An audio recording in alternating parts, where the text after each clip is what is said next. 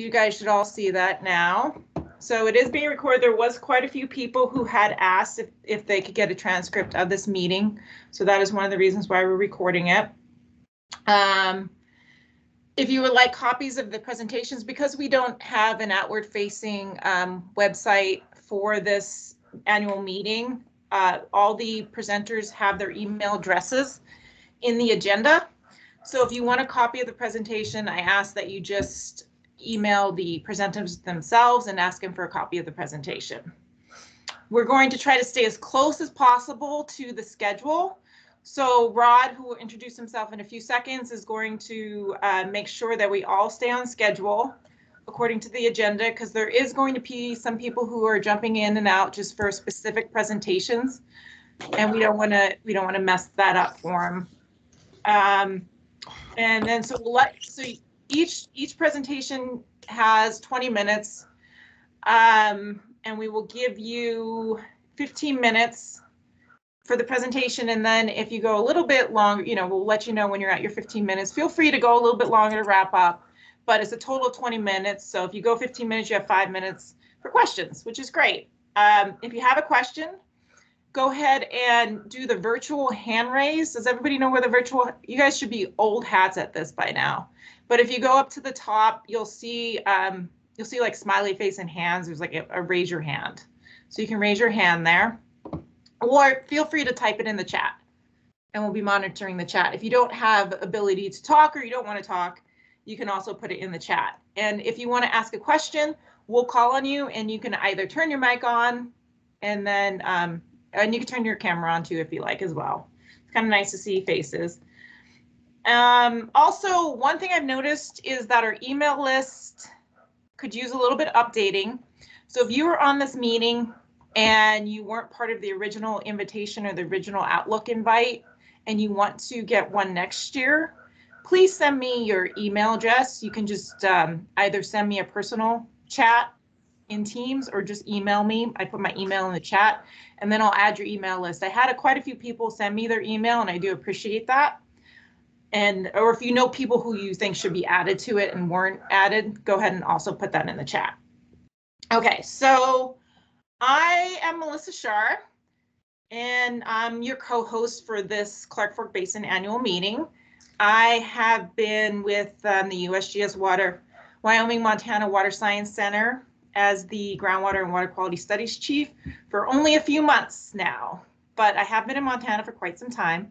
A lot of you remember me from AWRA. I was part of AWA for quite a bit. I was also with the Montana DNRC as a supervisory hydrologist, and then also with the Montana DEQ as a water quality standards specialist. I also worked in private industry as a hydrogeologist for many years. I'm really excited to be part of the USGS's continual efforts on the Clark Fork Basin. And I am joined by my cohorts, Rod Caldwell and Greg Clark, who also are part of the efforts. And first, I'm going to let Rod introduce himself. All right. Hello, everybody. My name's Rod Caldwell. I'm a hydrologist with the USGS here in Helena at our Water Science Center. I've been with the survey for, I guess I'm in my 32nd year. Started in Oregon for the first third, and since then I've been in Montana. Worked on a lot of hydrologic assessments throughout the western United States, water quality, surface water, groundwater, surface water, water use. I have dabbled a bit with the Clark Fork project through time. Actually, I was hanging from a cableway on March 28th, 2008, when the Milltown Dam was breached, and got to watch the water level rise and collect samples as some of the sediment went downstream, higher turbidities later in the day. So currently I'm back involved with the Clark Fork project, transitioning from Greg Clark. I'm really excited to do so. Got to sample last week, got to fall in Warm Springs Creek, got to get wet and had a miserable day, but hopefully that's not the shape of things to come. But I'm really excited to hear the talks today. And again, I will be the timekeeper and I will bug you maybe with about 5 minutes left in your time slot. And I'm looking forward to the talks. Thank you. All right, great. Thanks, Rod. And for those of you who have just recently tuned in, if you are not talking, we just ask that you turn your cameras off, because it does take up some of the bandwidth for those who don't have have great internet. So next we'll hear from Greg, and he's going to give just a brief overview of USGS's efforts in the Clark Fork Basin. Hi, I'm Greg Clark. I started with the Wyoming-Montana Water Science Center in 2019, primarily working on the management and implementation of the Clark Fork Long-Term Monitoring Project. As Rod said, this will be transitioning over to Rod and Melissa as I get more involved with some other work. But I plan to still be a part of the Clark Fork studying, or at least I plan to continue my involvement with the Clark Fork Long-Term Monitoring Project. For those of you who don't know, the USGS has been collecting water quality in the basin since 1985. And I think it was in 1993, it developed into the long-term monitoring project in cooperation with the EPA. Each year we produce an open file report detailing the water quality from the basin at about 22 sites. It looks like Melissa put the most recent report in the chat if you wanted to check that out. Starting next year, we're going to be adding real-time temperature, specific conductance, and turbidity to 4 sites on the main stem between Galen and Missoula. That's it. Thank you. Wonderful. Look at that. We're still on schedule. I love it. Okay. All right. So next we're going to hear, I just saw that Maury got online. We're going to hear from the Upper Clark Fork Working Group. That is correct. Okay. All right. But I won't be speaking. But yes, Doug is going to be speaking on your behalf. Yeah. All right. Well, thank you, Melissa, and thank you to the USGS for sponsoring this annual meeting again. Very nice collection of talks that you have lined out, and we appreciate that. The Upper Clark Fork Working Group actually got initiated and spawned from some of these annual meetings that the USGS has worked on over the years. What we would just like folks to know, and I do notice that a lot of the people that are on this call regularly participate in the Upper Clark Fork Working Group. And I'm not sure if I can share my screen or not. Will I be allowed to, Melissa? Yep. Everybody should be able to share their screen. Okay. All right. So if you can see the screen here, I believe it says the Upper Clark Fork Working Group. We're just a group of people working in the basin to try to integrate information, ideas, and actions, and spread that out amongst the professionals and others working in the group or working in the basin, excuse me. We do have a website that is currently sponsored and updated by the university. And on that website, there's a calendar of events that we have. There's a strategic plan that's been put together of what the mission of this working group is.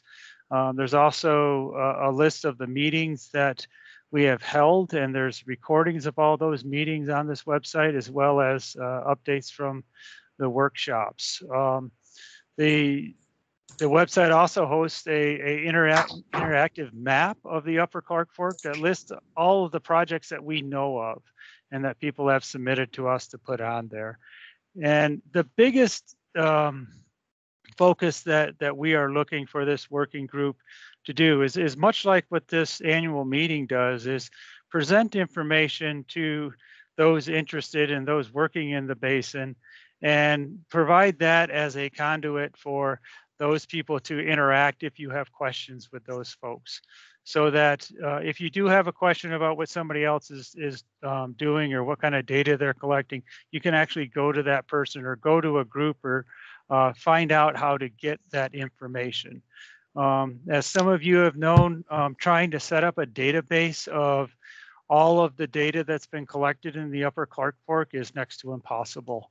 It's been tried several times. Atlantic Richfield's tried it, the Bureau of Mines tried it, DEQ's tried it, EPA's tried it. It's just something that's not a very feasible thing to put together all the data. So what we're trying to do with this working group is, build off of a lot of, as I said, what the USGS has done here is, bringing people together and talking about what they're doing. What the working group is doing is trying to continue that throughout the year.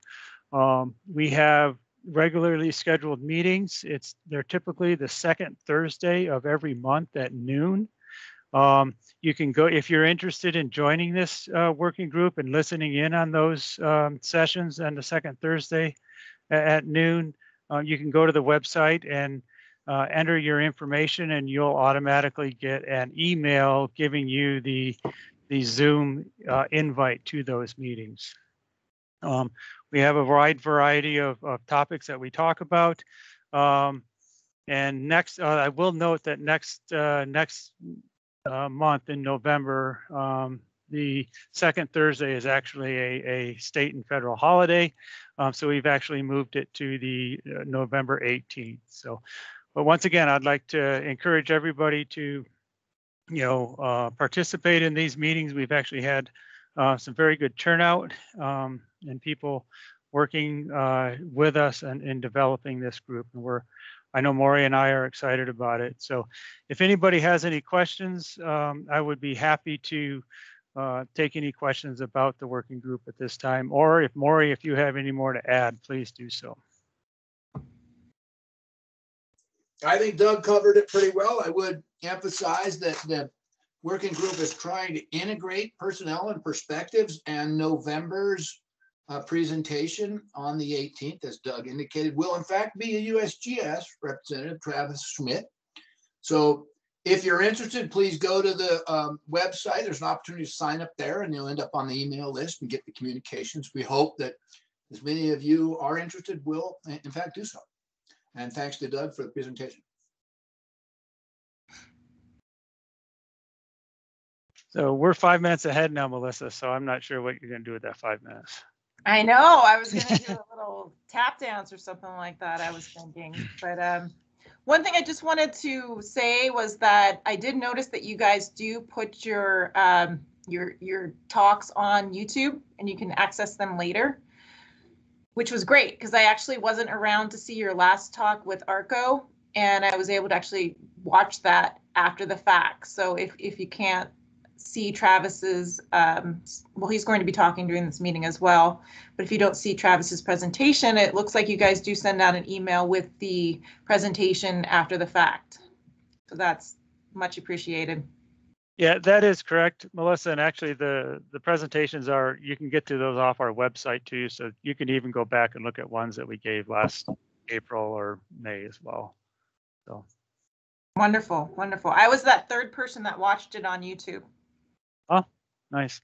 I can't guarantee anything. Well, I won't say it. I'll look into it first. I was going to offer to put these presentations on this website, but I'm not going to offer that until I get clearance from the webmaster first.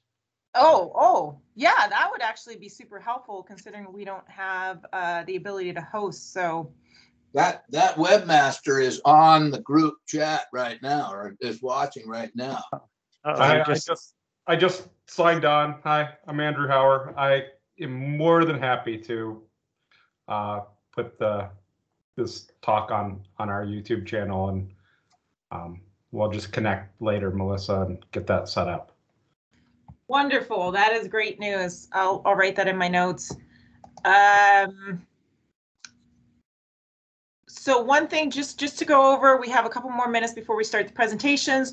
Just wanted to go over, for those of you who have joined late, please just keep yourself muted, as well as keep your cameras off if you're not presenting, because it does take up a little bit of bandwidth. We will be doing 20-minute presentations, 15 minutes for the actual presentation, 5 minutes for questions. We will be trying to stick to schedule pretty closely because there are members who will want to tune in and tune out. So I know it's very frustrating, and I got into some serious trouble when I was in an AWRA and I bumped up a presentation. So believe me, I heard about that. So we won't do that. We'll try to stay as much to schedule as possible. And if you have questions at the end of just raise your hand, raise your virtual hand. If you don't know how to do that, it's at the top, and you have you have a little smiley face and you have the little hand. If you do the applause, we'll know what you mean. That means you raise your hand, just means you did the applause. But and then Greg, I do believe Greg will be calling on you in the order that you actually raise your hand. Hopefully that works. And then we will also, you can also type your question. So if you want to ask a question and you don't want to, turn your camera on and ask the question, you don't have to turn your camera on if you don't want to, but if you want to turn your camera on and ask a question when you're called on, that's great. Or you can also just type it in the chat and then we'll read off that question. And we do apologize that if you don't have enough time, because we are staying on schedule, if we don't have time for all the questions, the presenter can see the questions and perhaps they can then answer them in the chat, or you can just get with the presenter later, send them an email. Their emails addresses are in the agenda. So you are more than welcome to get that out of the agenda and email. We did ask the presenters if it was okay for their email addresses to be in there. No one said it wasn't, so I'm assuming that's compliance. And we'll move forward with that. And then it sounds like this is being recorded, and it will be available to those who would like to see it on the Upper Clark Fork Working Group webpage, which is very exciting. Very excited about that. All right, moving forward, we are going to start our presentations. We are going to start with Amanda Bailey and Megan Moore. Are you guys out there? We're here. Okay, great. I'll start introducing you guys if you want to start getting your presentation loaded up.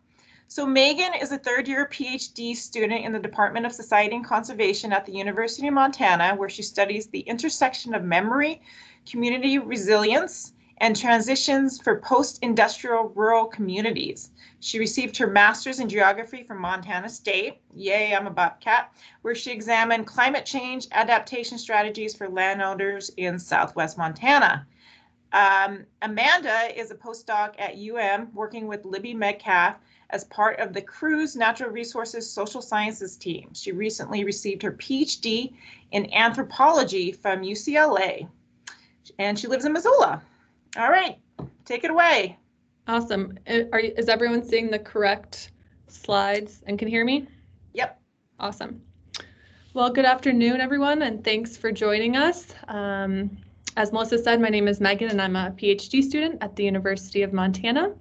This research is funded by the Consortium for Research on Environmental Water Systems, or CREWS, which is part of an NSF EPSCoR grant. And I want to acknowledge that we are presenting in the Aboriginal territories of the Salish and Kalispel people today. We honor the path that they have always shown us in caring for this place for the generations to come.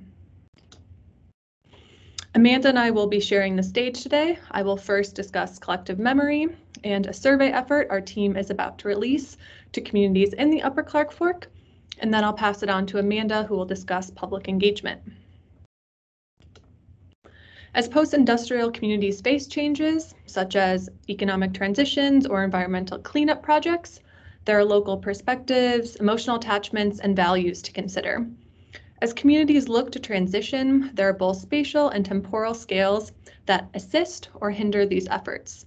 For post-industrial communities like Anaconda, broader scales such as state and federal governments, along with industries and companies, impact their economies, Superfund regulations, and other trends. Individuals can also pull communities in certain directions. Time plays an important role in these communities, both in the current context where amenity migration and telework are on the rise throughout the US West, especially in the past year or so. And the past also affects both the present and the future, which may be best understood through the lens of memory. Collective memory is where social identity and historical memory intersect. It's how individuals, as parts of groups or communities, remember and share experiences and information through traditions and public symbols. Collective memory emerged from interviews we conducted last summer in Anaconda and Deer Lodge, where we asked questions about community identity, history, the Superfund process, and the future. For Anaconda specifically, many interviewees were interested in talking about their heritage and their mining legacy. Many saw hope in this future path forward and wanted to see a strong sense of community, a solid tax base, and good jobs. And this led us to consider that community desires and moving forward and reimagining their towns are so much more than just revolving around environmental or contamination issues. The stack emerged as an anchor to the past for Anaconda in that the community kept reminiscing about what it represented and was formerly capable of, which could impact both economic and cultural change. And there were 5 themes that related to the stack as an anchor that stood out to us. People that were holding on to hope, the stack as a reminder of better times, a connection to history, culture, and family, the stack as a life source, and also as a source of contamination or loss. For example, many older interviewees held out hope that the stack would resume operations after it was closed in 1980. As one interviewee said, it's taken decades for some of those old timers to realize that the smelter reopening is not going to happen. The stack reminded the community of better times. These better times were often classified economically in terms of the smelter operation providing an economy and jobs for the town and for the overall importance of Anaconda on the national stage. One interviewee commented, "I think the way that I grew up, there was smoke coming out of the stack. It represented prosperity. The stack reflected the importance of copper and by association Anaconda for advancing electrical and military needs for the US. One interviewee spoke of the inherent connection between copper and the stack, saying, "When you think about the copper that came out of Butte and Anaconda, that copper basically served to electrify much of the eastern US." Based on our interviews, it was clear that we needed to further examine the role that collective memory plays in Anaconda and Deer Lodge for these communities and how they view themselves now and into the future, and how that might fit into the larger cleanup efforts and economic development. We also wanted to better understand these relationships from a larger sample size, and we're getting ready to release a survey to these communities in the coming weeks. This survey will be sent out to both communities, and households will be randomly selected, and each household will be sent a pre-letter, the survey, a reminder letter, and then another survey that's sent out over the course of a few weeks. We have collective memory questions that we'll be asking, where we ask community members to list the 3 most important events in the history of their community, and for them to also list the most important places in their communities. We also ask them, if they live in Anaconda, about their feelings on the stack. Questions such as, "We are proud to have the stack is part of my identity." And for people that live in Deer Lodge, questions about the river, such as, "The community is attached to the river is really important to my community." And we're also interested in looking to connect collective memory with this community outlook and their desired economic development. So we have community outlook questions such as, "This community gives me plenty of resources in planning for the future. I do not feel limited by the options that are available here. Overall, this community is headed in the right direction, and I feel hopeful about my community's prospects for the future." And these economic development questions came out of the interviews, where a lot of interviewees talked about how they envisioned the future and what their town might look like.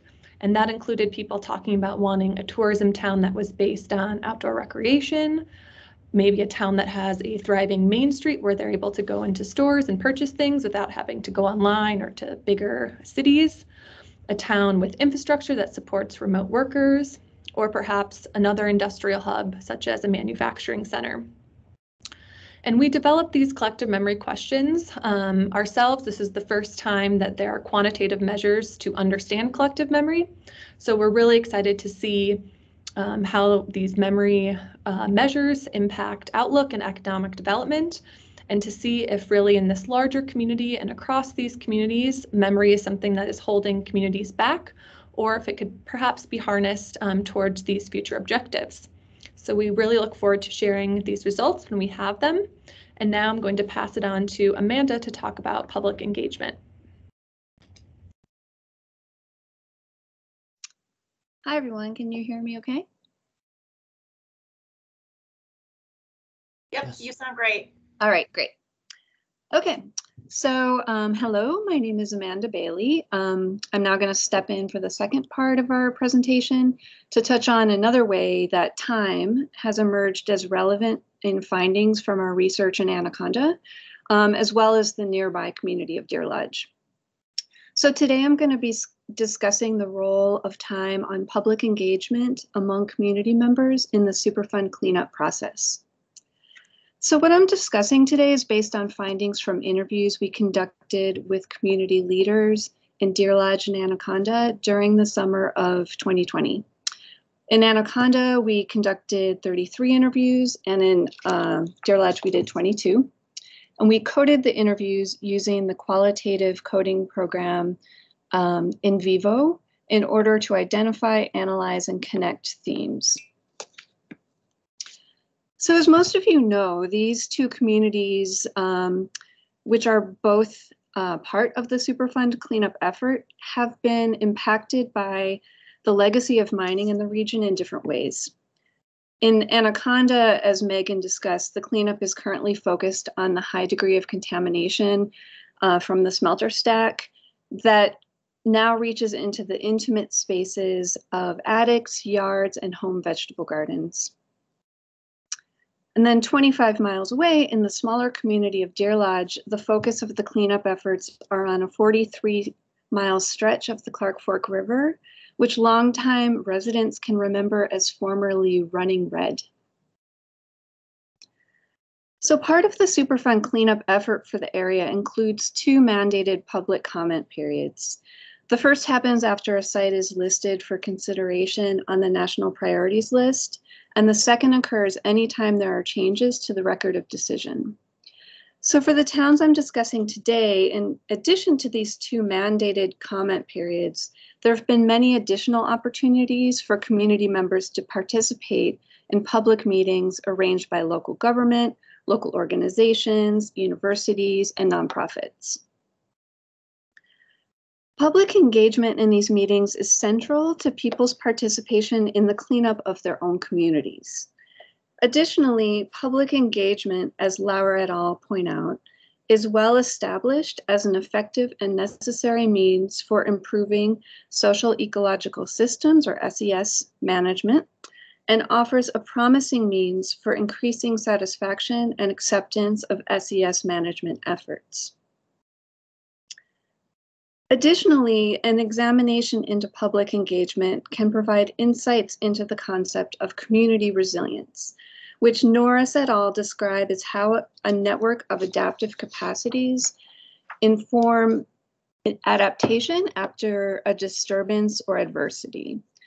So in this model, public engagement might fall under the social capital adaptive capacity through the subcategories of citizen participation and social embeddedness, and under the adaptive capacity of community competence, public engagement connects with the subcategories of community action and even political partnerships. And while generally disasters are associated with an acute event such as a wildfire, these authors open up their definition by including chronic environmental issues produced by things such as a Superfund site. So for Deer Lodge and Anaconda, the legacy of contamination and cleanup is in some ways time-bound in terms of a point in time in which they received the Superfund designation, as well as an eventual, if unclear, end to the funding and cleanup process. But the 100-year legacy of the mining contamination is also so profound that there's no clear endpoint to the harm it may continue to cause. So in this way, it's almost a disaster without end. And this uncertain timeline is one of the reasons that came up for what we found reported across both Anaconda and Deer Lodge as a general lack of public engagement in the Superfund process. So in addition to the other factors listed here, time emerged as a theme for why engagement was described as often being limited to a small core group of people. One participant noted the vast timeline for recovery, saying, Looking at it from water quality issues, we're talking about 25,000, 30,000 years. Probably won't live long enough to see some of these groundwater things cleaned up. But people also described how the 40-year Superfund timeline can seem to drag without apparent progress. Someone said it seemed like the cleanup just lagged and lagged and lagged. So in other words, you knew it was a Superfund site. You knew they were supposed to be doing something, but what are they doing? Where is it? And echoing what Megan described in terms of the power of a visible presence, another participant described how interest was related to what could be presently and clearly observed, saying, I have found it's waxed and waned. When the golf course was happening, then interest was high, and then that died down. Say the Warm Springs Pond, oop, here, ears perk up again. It's kind of like these more visible big things that happen. Or why are all those trucks crossing the highway constantly and they're filled with dirt? And where are they going with that dirt? It's kind of like unless it's right in front of our faces, we don't pay attention. But it's also important to mention another finding that emerged in our analysis of the interviews. So in addition to asking questions related to Superfund, we also addressed community dynamics more broadly. We asked things like, what are people most proud of in your community? And what brings people together in Deer Lodge or Anaconda? And through these questions, we were able to learn that while these communities tended to not be publicly engaged in the Superfund process, these were otherwise highly engaged communities. So in both places, especially Deer Lodge, civic engagement and volunteerism was reported as extremely high. And in Anaconda, people often lauded people's abilities to rally around a community member or a beloved cause or landmark.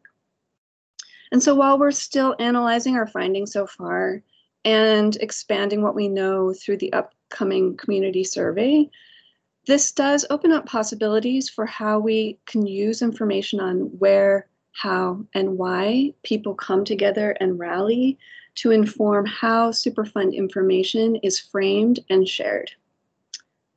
And thanks for listening. We're open to questions.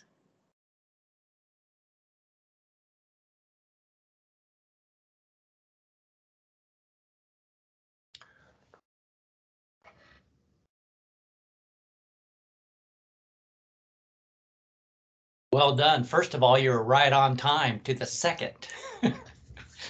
Very nice. Thank you. Does anybody have any questions? Oh. Yeah, this is Doug Martin. I raised my hand. Go for it, Doug. I would actually ask both of you. You talk about community engagement and public meetings and that type of thing. I know that the Natural Resource Damage Program has held probably over 100 public meetings since 2000, the year 2000.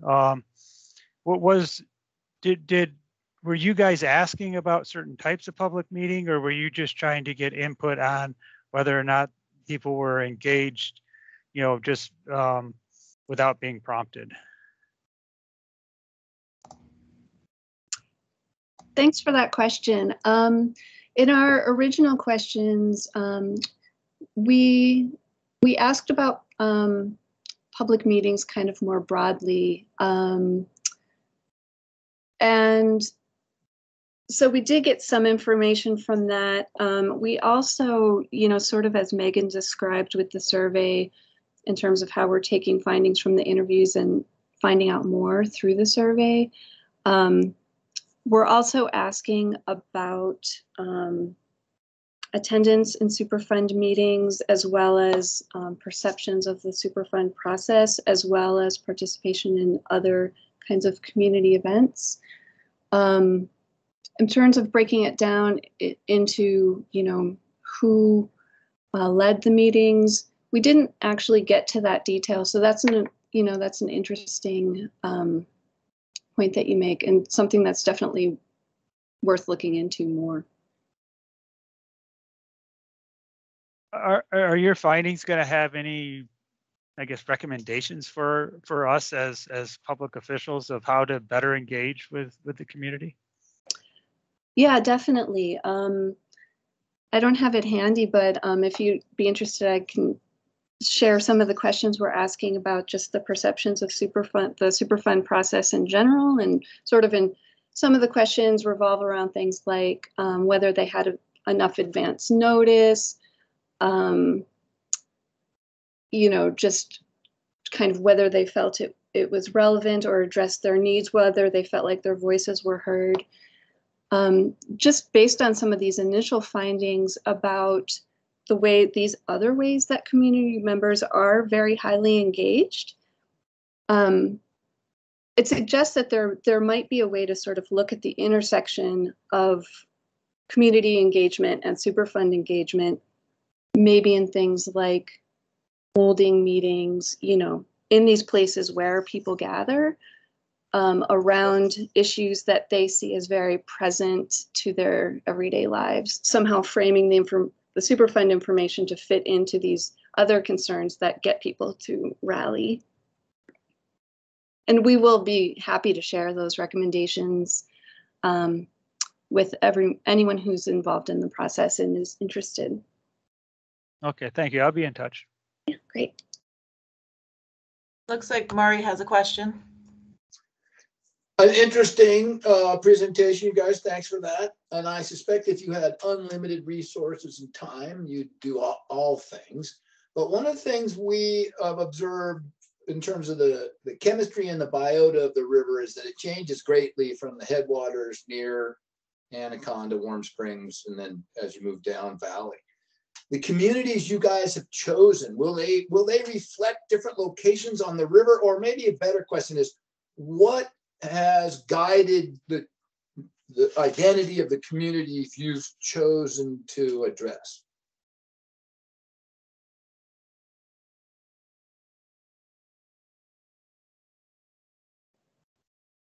Amanda, I'm happy to take that one. Sure. Yeah. Go ahead, because you were sort of the instigator and the, you know, driving force of creating this project. Yeah. Thank you both. Hi, all. I'm Libby Metcalf. Yeah, Maury, great question. We started actually with Milltown about 6-8 years ago, and it was very clear when we started working in Milltown that feelings were much different upstream.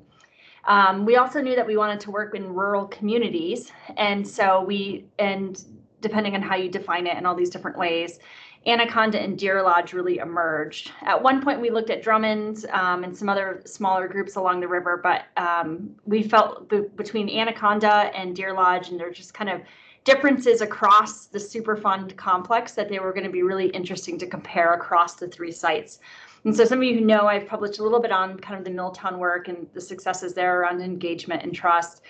We will have comparable measures on this next round of data collection. So it'll be really interesting to see how some of these ideas around engagement and trust differ across these rural communities.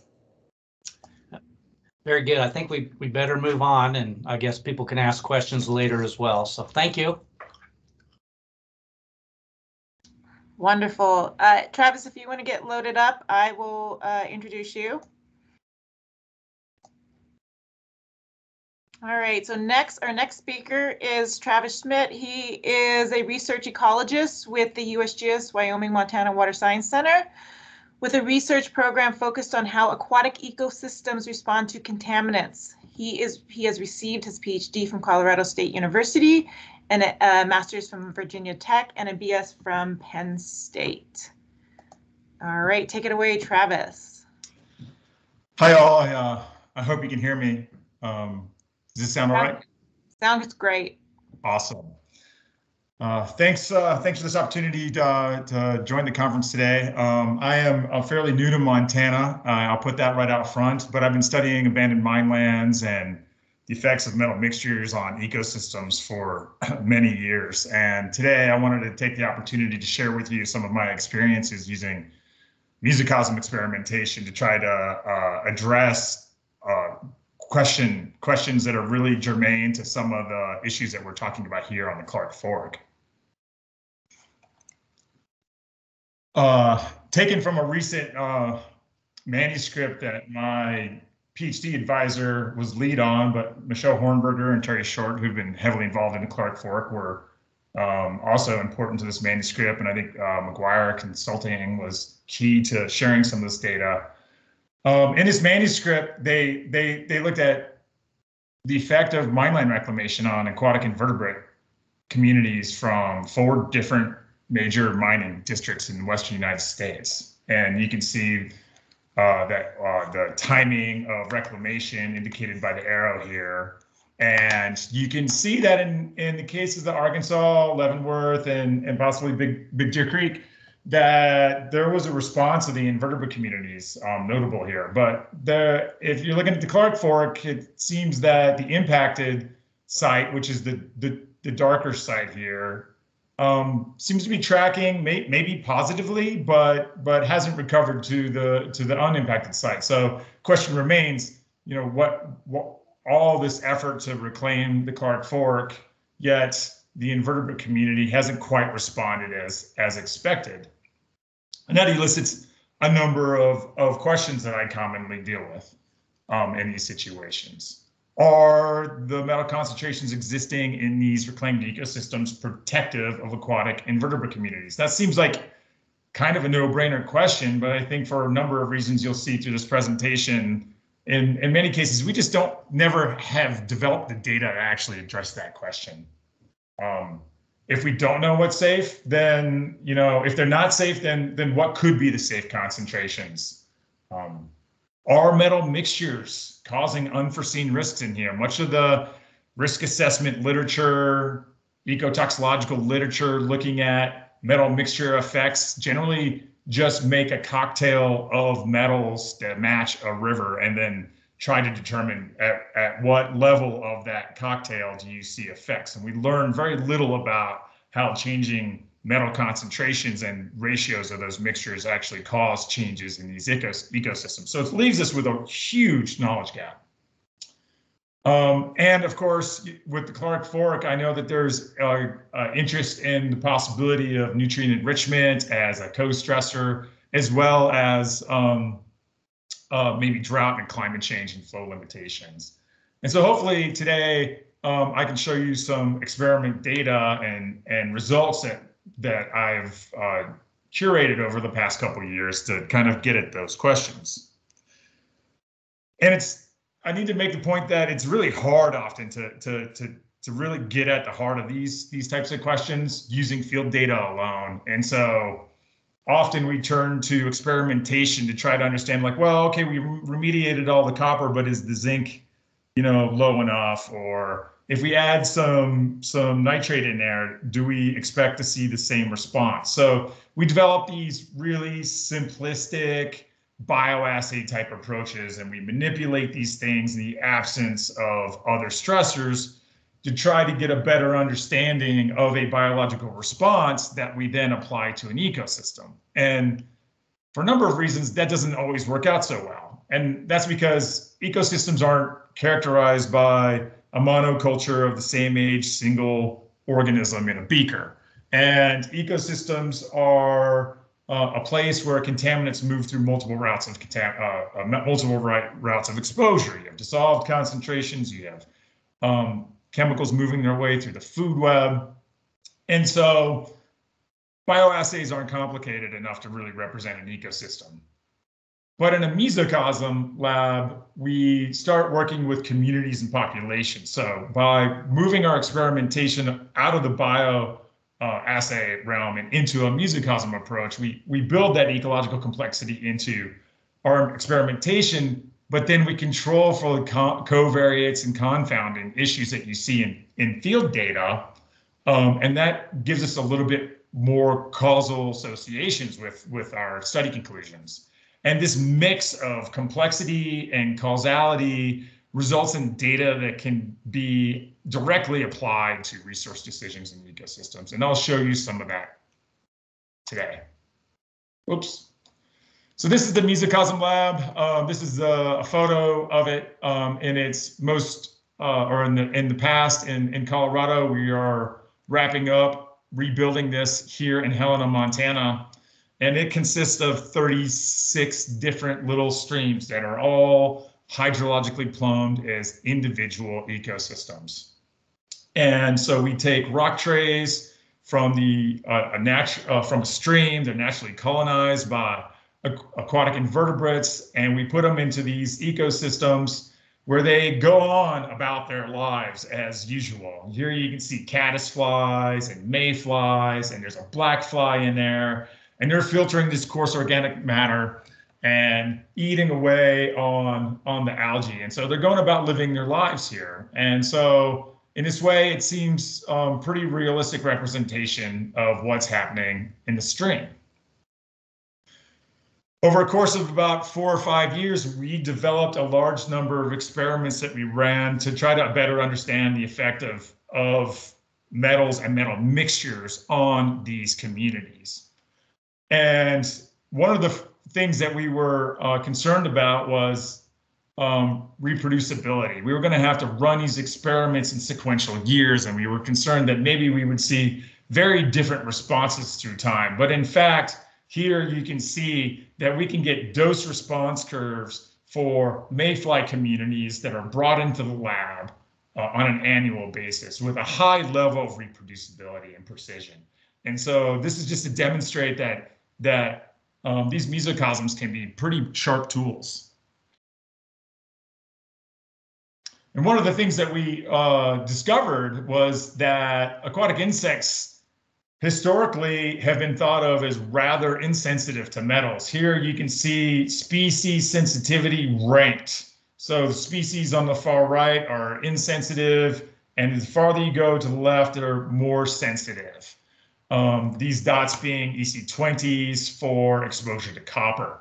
And so prior to our running these mesocosm experiments, you'll see that invertebrates, benthic macroinvertebrates, and insects populated the higher portion of this distribution, species sensitivity distribution. And the bottom end here was actually driven by Hyela azteca, Cladostera, and white sturgeon in the case of copper. But then we ran some mesocosm experiments and we found, well, lo and behold, yeah, these endemic mayflies are super sensitive. So sensitive that their EC20s are almost an order of magnitude lower than national aquatic life standards and international, like this EU aquatic life standard for copper.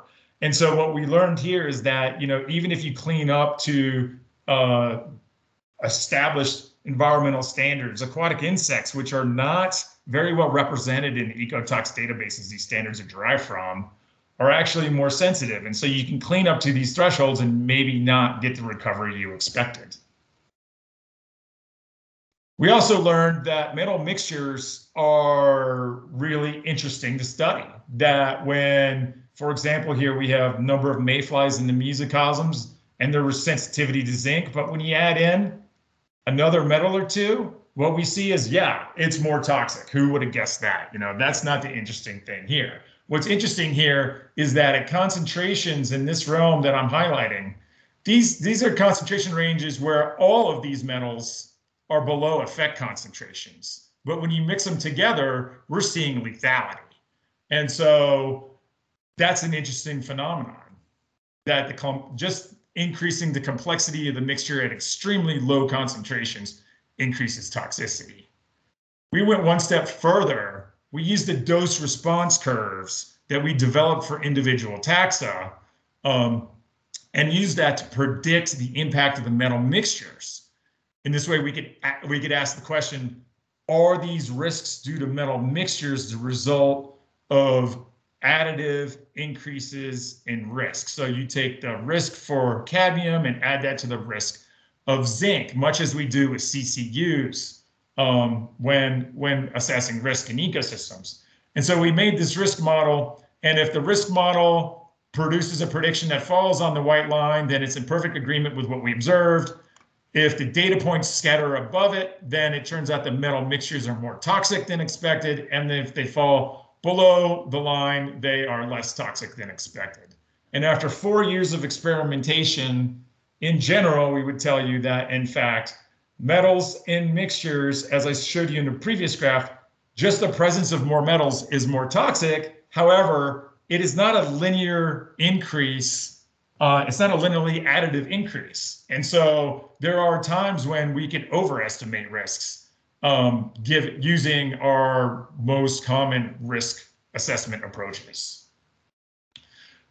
Not only is metal mixtures a more complicated environment than previously thought in terms of lethality and effects on aquatic health, but in terms of metal accumulation into a caddisfly, here we're showing copper concentrations in a caddisfly versus their exposure in the mesocosms. And what we see is that when you increase the complexity of the mixture they're exposed to, that perhaps the metals are interacting and maybe competing for the same number of sites for accumulation. And so you might see less accumulation of copper, but that's not always the case. It seems that there's a really interesting interaction with maybe zinc. But then when we turn around and look at the same, look at the opposite view of this experiment where we have just zinc in the water versus the accumulation in caddisfly. Again, we see with some mixtures, we might see some subtle changes due to competition among the metal mixtures, but when you mix copper and zinc together, or cadmium and copper and zinc together, we get these ecological surprises, which can't actually be explained with mechanisms known in the literature. So what did we learn? Aquatic insects are more sensitive than we originally thought. And so utilizing national standards for targets for reclamation may not get you to the end of the road that you were expecting to achieve. May not get you to the target that you wanted to get to. Metal mixtures are more toxic, except when they're not. So they're not all the same, and our standard practices that are being implemented all over the world, adding risks due to metal mixtures, are actually inappropriate. And we have a lot to learn there, as evidenced from the way metal mixtures move through these food webs. They clearly move in ways that we don't totally understand and grasp. And so there can be unforeseen effects of these metal mixtures. And so I hope what you gleaned from some of this data I shared with you today is that, mesocosm experimentation can be really useful for filling some of these knowledge gaps that remain in the literature. And I hope that maybe some of these things that I shared with you might have some implication on perhaps why the caloric fork hasn't recovered as anticipated. I'm not real familiar with all of the issues in the caloric fork, but I think some of these might play directly into some of the issues with the recovery of the invertebrate communities. I also wanted to plug the fact that we have utilized this rich database that we've amassed through a series of metal mixture experimentation and developed a predictive tool that now can be implemented in unique ecosystems. What we did utilizing these mesocosm data is we use, in combination with equilibrium models, we calculate the free ion metals that were the free ion metal concentrations that were in these mesocosms, and we combine that with biotic ligand models, which track the amount of metal that accumulate into periphyton, as well as to that amount of metal that is available for accumulation by the insects. And then we turn to our USGS experts, Dan Kane, Marie Noel-Coteau, and Michelle Hornberger, who develop these biophysical models that explain the accumulation rate of metals from dietary and aqueous sources, and utilize all of these models simultaneously in a way that allows us to predict changes in ecological structure and function just based on a water sample. And we've done so to the point that we've published this in a manuscript last year in Science of the Total Environment, where we just utilized this modeling framework and implemented it on mesocosm data alone. Hey, Travis. And now we're have currently 3 minutes left, if you can, please. I'm wrapping up here. And now we're actually in writing up the application of this model to Panther Creek, which is a multi-decade data set of invertebrate and metal concentrations of copper and cobalt. And we're able to predict the number of different taxa in space and time in that drainage area. just by looking at metal concentrations in the water column. And if you have any other interest in this work, I provided a few citations here. Maury, looks like you have your hand up.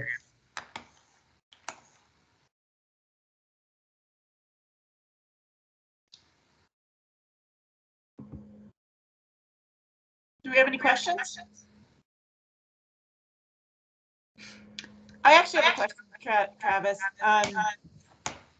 What implications does this have in water quality standard development? I know right now we always look at independent elements in terms of meeting water quality standards and not that additive effect of combining different elements. Do you know of any other states, or is the EPA has any, in terms of water quality development and meeting standards, has anybody gone to the point of using this kind of this additive effect? I think the place for accounting for the fact that the complexity of the mixture does matter, but perhaps it's less than expected by adding them directly is in the safety factors. If you don't set a safety factor conservative enough, then you risk not developing a standard that's quite low enough. Gotcha. Mike, do you have a question? Yeah, thanks, Travis. Do you see big differences in terms of acute versus chronic exposure? Yeah, so these mesocosm experiments were 30-day exposures. I've not done anything shorter than that, but I can tell you in our development of this USGS tox model, the predictive model, we actually had to, in that development of that model, we used field data. So tissue concentrations in biofilms and insect tissues as an end member. And we actually had to run, mathematically, we had to run our mesocosm data out for a longer period of time because we found that we weren't actually achieving steady state as defined by that field condition. And so we adjusted the mesocosm data out longer. So the effects that we're describing are being mathematically extended to like 6 months in duration, and we need to extend the exposures to that duration in order to get good prediction of field responses. But yeah, I mean, the acute responses could be totally different. Great, Very good, Travis. Thank you. We better wrap this one up. Thank you. Thanks, Travis. That was great. Next, we have Eric. If you want to start loading your presentation, I'll introduce you. This is Eric Green, is a professor of wildlife biology at the University of Montana, and he is the director of UM's Bird Ecology Lab. Along with colleagues, he has been studying ospreys in the upper Clark Fork River for over 15 years to see what they can tell us about the efforts to clean up the river. All right, can you all see and hear me? Yes, we can. Good. All right, thanks everybody. I'm going to talk to you today about work that my partners in crime and I have been doing along the Clark Fork River using ospreys to tell us about the health of the river. And I'd like to also acknowledge that we're at ground zero in the Clark Fork system for the Salish and Kalispel people. All right, ospreys are supreme fishing raptors. I like to say you just add water and you've got ospreys. They're found on every continent except the Antarctic. They are really good at doing what they're designed to do, which is catch fish. They are at the top of aquatic food chains, and this is very important for the ecotoxicology work we do. So they are eating generally large fish, which are eating smaller fish, and so on down the food chain.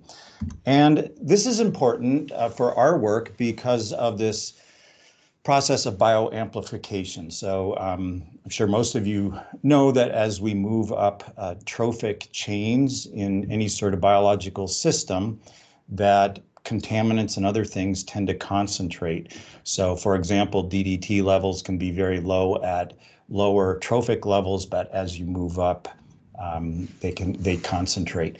And this can be extreme so that, for example, top predators such as ospreys in aquatic systems can have 7 or 8 orders of magnitude higher levels of whatever you're looking at than at lower trophic levels.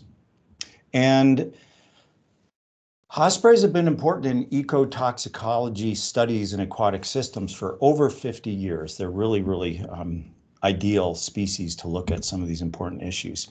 Let me just tell you a little bit about what we've been doing. We've got a large network of several hundred osprey nests scattered around the West. And we've been what I'm going to tell you about today is focusing on this part of the Clark Fork River, the Superfund sections. We conduct very short alien abductions. So we go up to osprey nests using bucket trucks, grab the chicks, bring them down to the ground, band them, measure them, take very small blood samples and feather samples, and we make them honorary members of the now extinct osprey baseball team. Now, this is important. I just want to point out, we focus on chicks rather than adults. If you think about it, all of this biomass of this chick that we're taking a blood sample from, all of that biomass was grown and produced from fish caught usually within a mile or so of that bird's nest. So by taking samples from many nests scattered across watersheds, we're able to develop extremely high resolution ecotoxicology maps of, and since these are top apex predators, these are really integrating ecological processes at that point in the river below them. So a very powerful way of using these birds sitting at the top of the food chains. So for over the past 15 years, again, we've sampled blood and feathers from chicks from the olds, and we've sampled from before, during, and after the removal of Milltown Dam and during the ongoing restoration. All right, we've been concentrating on the big 5 heavy metals, arsenic, cadmium, copper, lead, zinc, as well as some others, selenium and mercury. And many of you in the audience have heard me give versions of this talk over the past 15 years or so. And I've usually said things like, things are looking pretty good. The cleanup seems to be going well. We might have problems with some things, especially mercury, which was not one of the metals involved in the EPA designation. What I'm going to tell you about today is, but I've also said that things are looking pretty good for arsenic, cadmium, copper, lead, and zinc. What I'm going to tell you today is a rather different and sobering story that we've just become really most concerned about this year. It appears that there's been really pretty widespread and severe crashes in osprey populations that we're just starting to detect. And to show you this, here's what osprey nests look like.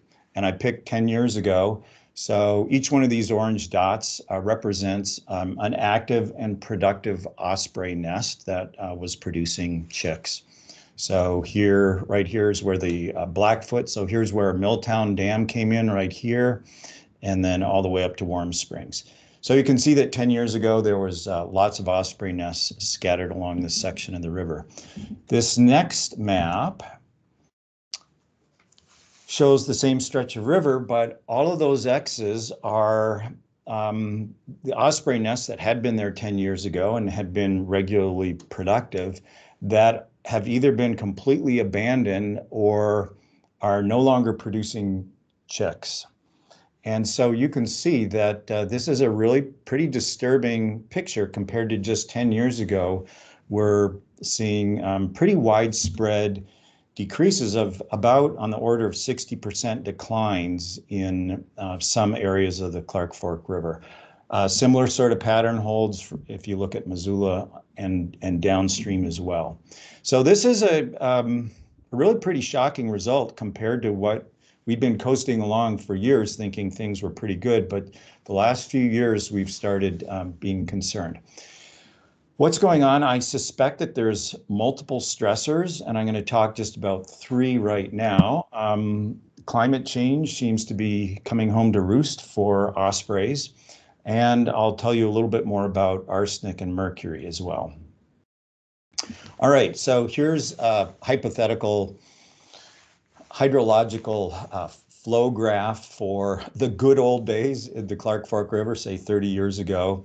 And the snowpack tended to melt fairly slowly over the summer. So we had a nice broad hump of spring water followed by very cold waters melting out of the high snowpack well into the summer. Now, this may be the new normal. We're seeing that snowpacks melt off much faster, and this has a couple important consequences. First of all, we're tending to get larger runoffs in the spring, so some of these severe floods that we've been experiencing the last few years. And this occurs right when the osprey chicks are hatching. So this is sort of a critical time, peak demand for fish, but if the Clark Fork River is just chocolate pudding screaming down, it's very hard for the ospreys to catch fish. And we've been seeing lots of chicks starve to death during this spring runoff period. The other consequence, of course, is that we're seeing much lower flows late in the summer and the water getting very, very hot and cooking out a lot of these cold water fish, salmonids. Unfortunately, we've seen stories like this all last summer. This is from the Bitterroot, but for many of the major rivers in Montana, we've seen stories like this of very high temperatures cooking out fish. And just to give you an idea of this, this is data from flow meter at Garrison Junction. And so you can see that by early July, the river was about 35% of the 12-year sort of previous median. And the temperatures were getting regularly above the upper lethal temperatures for, in this example, brown trout and cutthroat trout. And some of the other salmonids are much more sensitive. I was also shocked. This is a photo I took on 30th of July of this year at Sager Lane. So this is the Clark Fork River just below an agricultural diversion dam, just above Deer Lodge. And so the Clark Fork River, it was about 2 inches deep, and I measured the water. It was almost 90 degrees Fahrenheit. So things were really pretty scary, sections of the Clark Fork River. What this means is that, and the fish biologists will be hearing from some of them, the fish biologists have been telling us for a while that fish populations are struggling and crashing in some of these sections of the Clark Fork. So I suspect that in many areas of the Clark Fork, there's just not as much food around for ospreys as there had been. I'm now going to tell you a little bit more about arsenic and mercury. So on top of perhaps not as much food, we're seeing high levels, much higher levels of arsenic than we had been seeing for a while. Here's a map of typical arsenic levels in the blood of osprey chicks. And this is from, say, about 2006, 2009. The way you interpret this graph is that each one of these turquoise dots is an osprey nest. And the size of the circle is proportional to the amount of arsenic in those osprey chicks. And these circles, even the ones that look larger, those are okay levels of arsenic. They're tolerable for the osprey chicks. Now I'm going to show you what happened in 2018 to the present. This has continued on through. 2018, we saw massive increases in arsenic levels in the blood of osprey chicks. This is Grant Corps Ranch at Deer Lodge. And so arsenic levels went through the roof. It was several orders of magnitude higher than it had ever been. And now if you look, there's no more of these dots until you get all the way down to Missoula. What this signifies is that osprey nests had failed that year all the way down to Missoula, basically. These patterns of this was a year of very high water. And what seemed to happen is that some of these slickens got washed. A lot of the slicken material up above Deer Lodge was washed into the river during these floods, but also by some very heavy late summer storms. So there was huge doses of arsenic and other things in 2018, and we're seeing these high levels continue throughout. And Michelle Hornberger and others who are looking at macros and fish and stuff are seeing similar elevated arsenic levels. Okay, so that's one thing that's happened recently.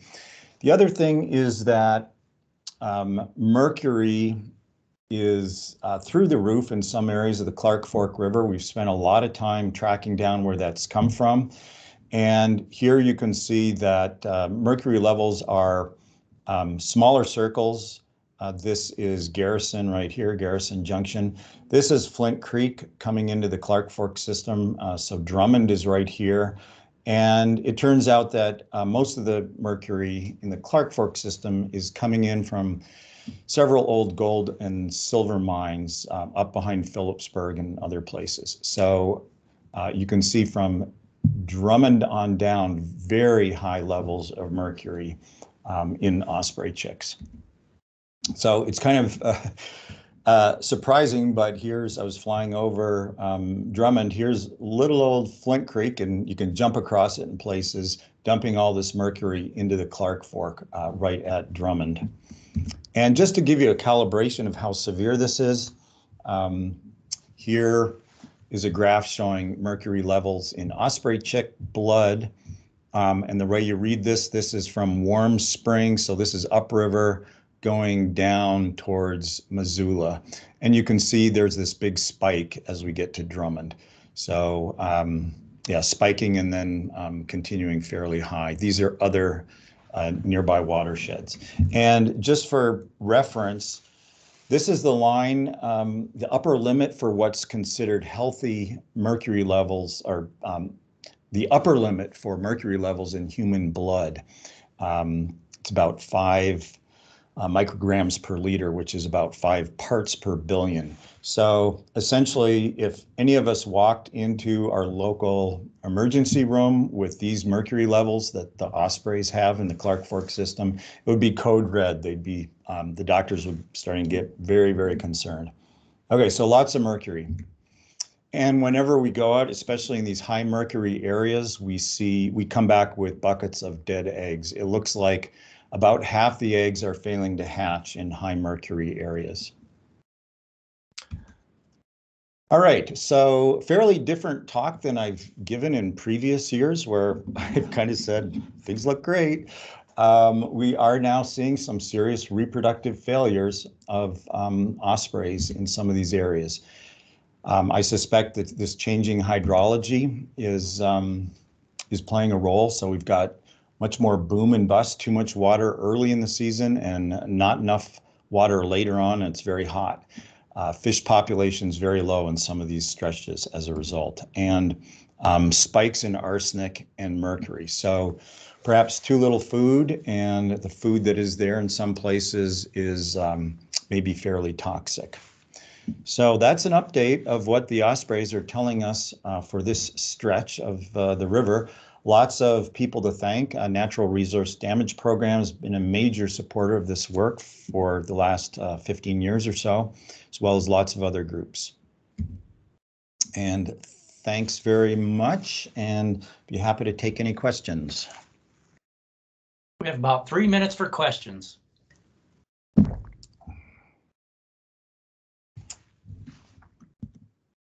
Laurie? Eric, once again, an excellent talk. I agree that the message is a little different. We had talked before about the anomaly that 2018 represents. Fisher Young and his work on the Clark Fork showed that was a year where the dissolved organic carbon concentrations just went bizarrely high, came back down. We haven't seen them that high since. But it looks like your mercury numbers are persisting. Is that legacy, or is that indicating continued high exposures? In other words, was the 2018 thing constrained in time, or have you continued to see altered exposure? So mercury has been at these high levels since we started this study. So it's the mercury didn't spike in 2018. It's always been high, and it continues to be about the same levels every year that at the same places. So I meant your arsenic number. Yeah. So the arsenic still has remained high since 2018. So we're not exactly sure what's going on there. We were kind of hoping for a bit of a washout, lower levels after that, but we're still seeing fairly high levels from Deer Lodge below. And part of the problem is like a lot of these, as I've pointed out, a lot of these nests are just gone. So we don't have many ospreys to tell us about arsenic levels anymore up there. We really have very few osprey nests to sample compared to, 10 years ago.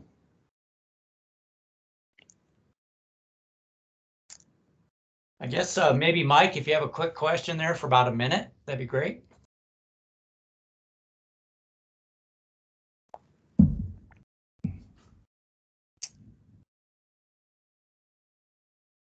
Or not, I guess we'll wrap it up. Thank you. Oops.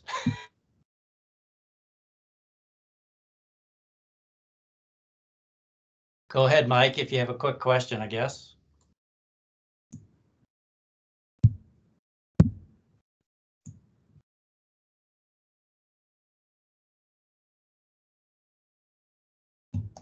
Okay, I apologize. I guess we better move on to the next call.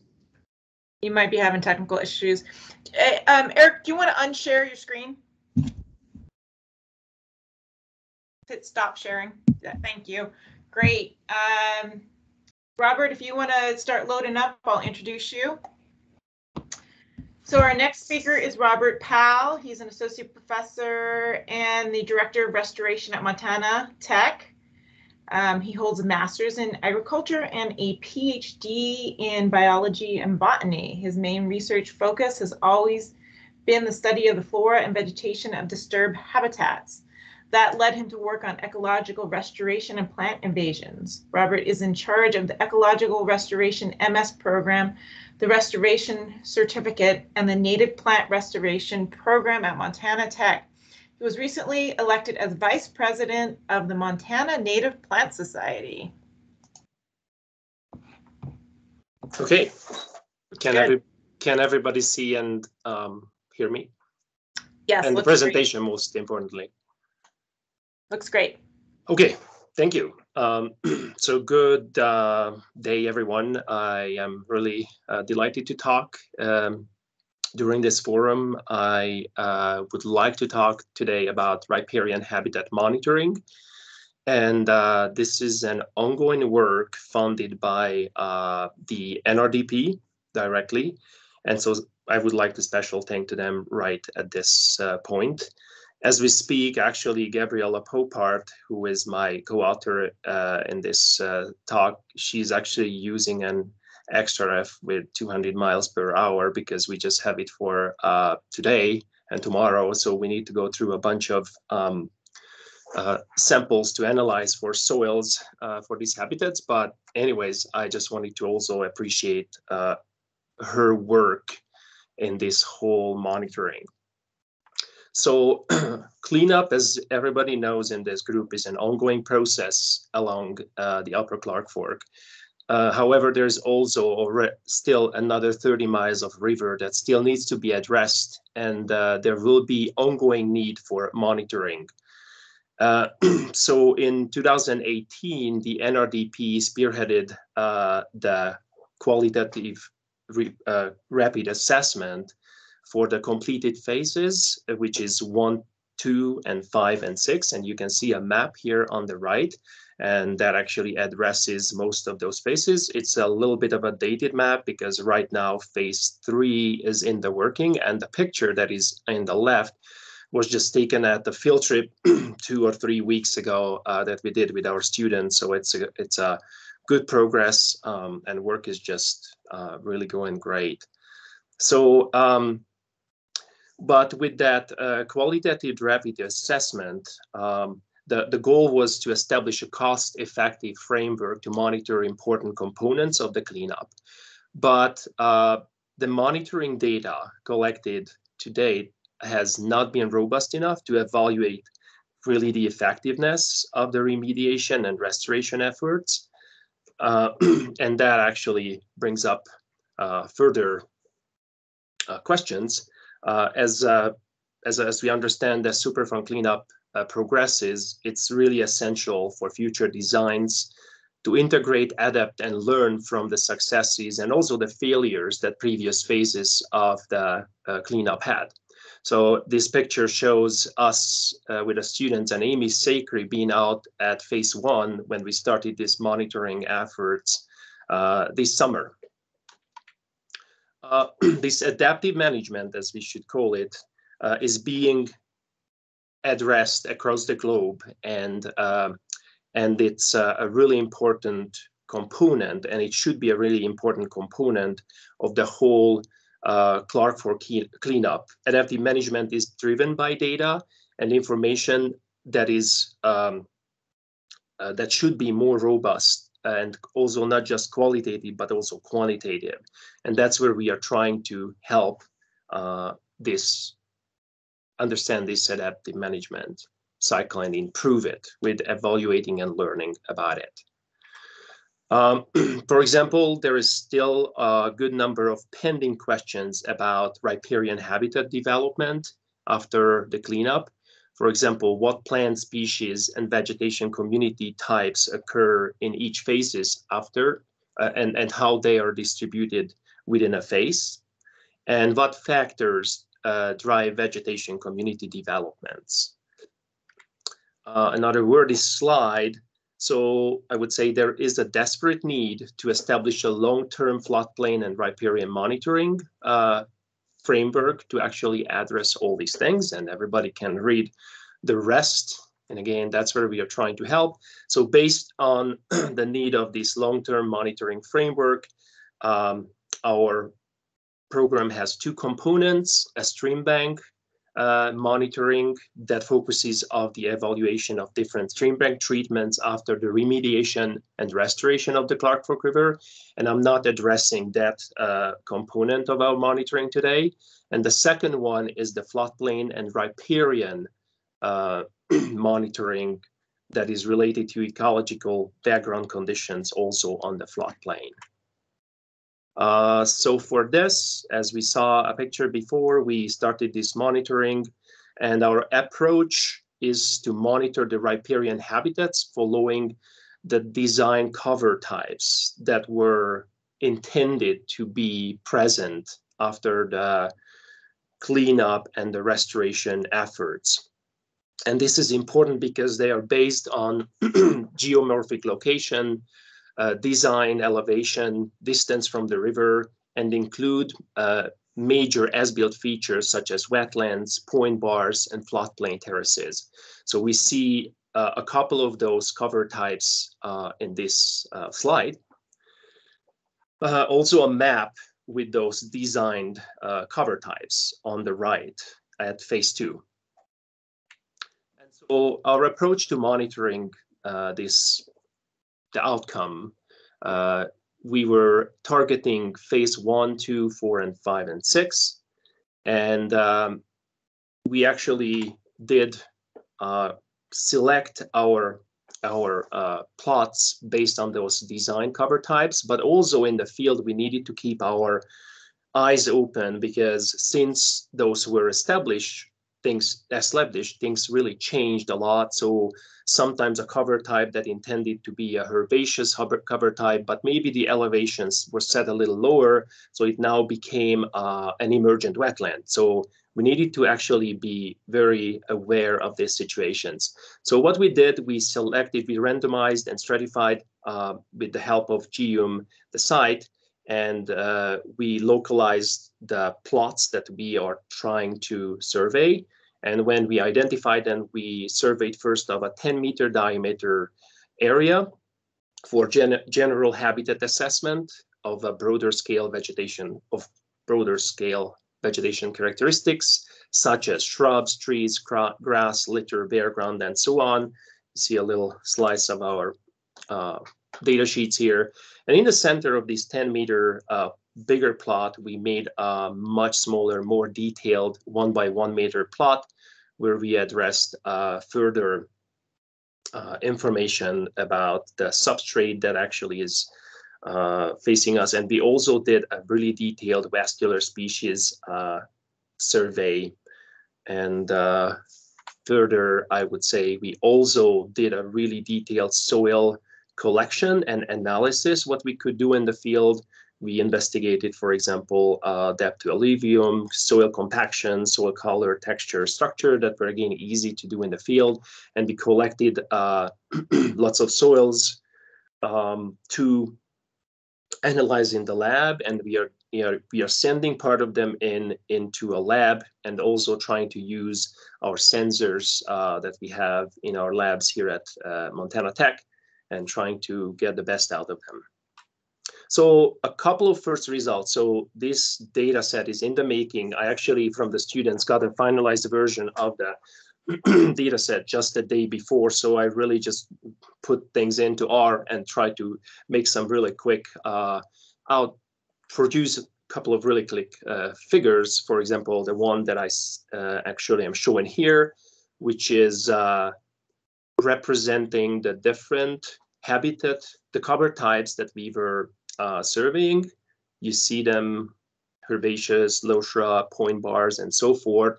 And we are simply just seeing the species numbers in the investigated phases and detailed by the cover types. And we can definitely see that point bars were among the most species-rich cover types, which is really interesting. Point bars are kind of built, but also they're built by nature, by the river, as a dynamic system. So it carries and takes seeds away and propagates, but it's probably the easiest for plants to settle. And I'm just kind of emphasizing here a point bar situation where two of the willow ducks species can be seen, and a couple of nice representatives of the flora. Definitely wetlands and herbaceous vegetations, which kind of are more of a dry grasslandy area, are the most species poor, with wet meadows. But wetlands and wet meadows, they're many times just dominated by one or two species, like a sedge or a rush, and not really much, or sometimes, you know, if the cattails are dominant in those two. The next one, people might be interested, how is the noxious weed situation out there? This is coverage in the 10 by 10 meter, the 10-meter diameter plots of the noxious weeds. And it's not a very interesting figure, but I just wanted to bring it up. This is quite a big of a scatter of the data. For example, phase 2 definitely seems to be more impacted by invaders. And I just have, again, a couple of pictures of the most frequent and also abundant species in the different phases that we address. Leafy spurge, for example, among them, and Canada thistle. And definitely, if people are working out there, you must have seen a lot of sweet clover. So that is, I would say, an issue. Another thing that I would emphasize here would be vegetative ground cover, which, you know, if we do restoration, many times I just call ourselves, we are really putting the icing on the cake with putting vegetation on top of the cleanup or a cap in our situation. And we want to see how it will be covered by plants. And then again, I just have a breakdown here for the vegetative ground cover by the cover types, seeing again the same kind of cover types. And interestingly, we showed point bars, the most species reach, and these are again just box plots, bucks and whiskers, showing what we can see. But as you remember, maybe wetlands and wet meadows were the most species poor ones, but they're really having a lot of coverage out there. And you see in this picture a cattail dominated little patch with 2 of the students performing the survey. Okay, and as I said, this data set is just ready, and we will be do a lot of analysis of them. But I would like to also emphasize that there was a little bit of a history for our surveys. So last year, hand in hand with the Bird Lab from Missoula, Eric Green's team, we helped for analyzing habitats for their different bird survey points.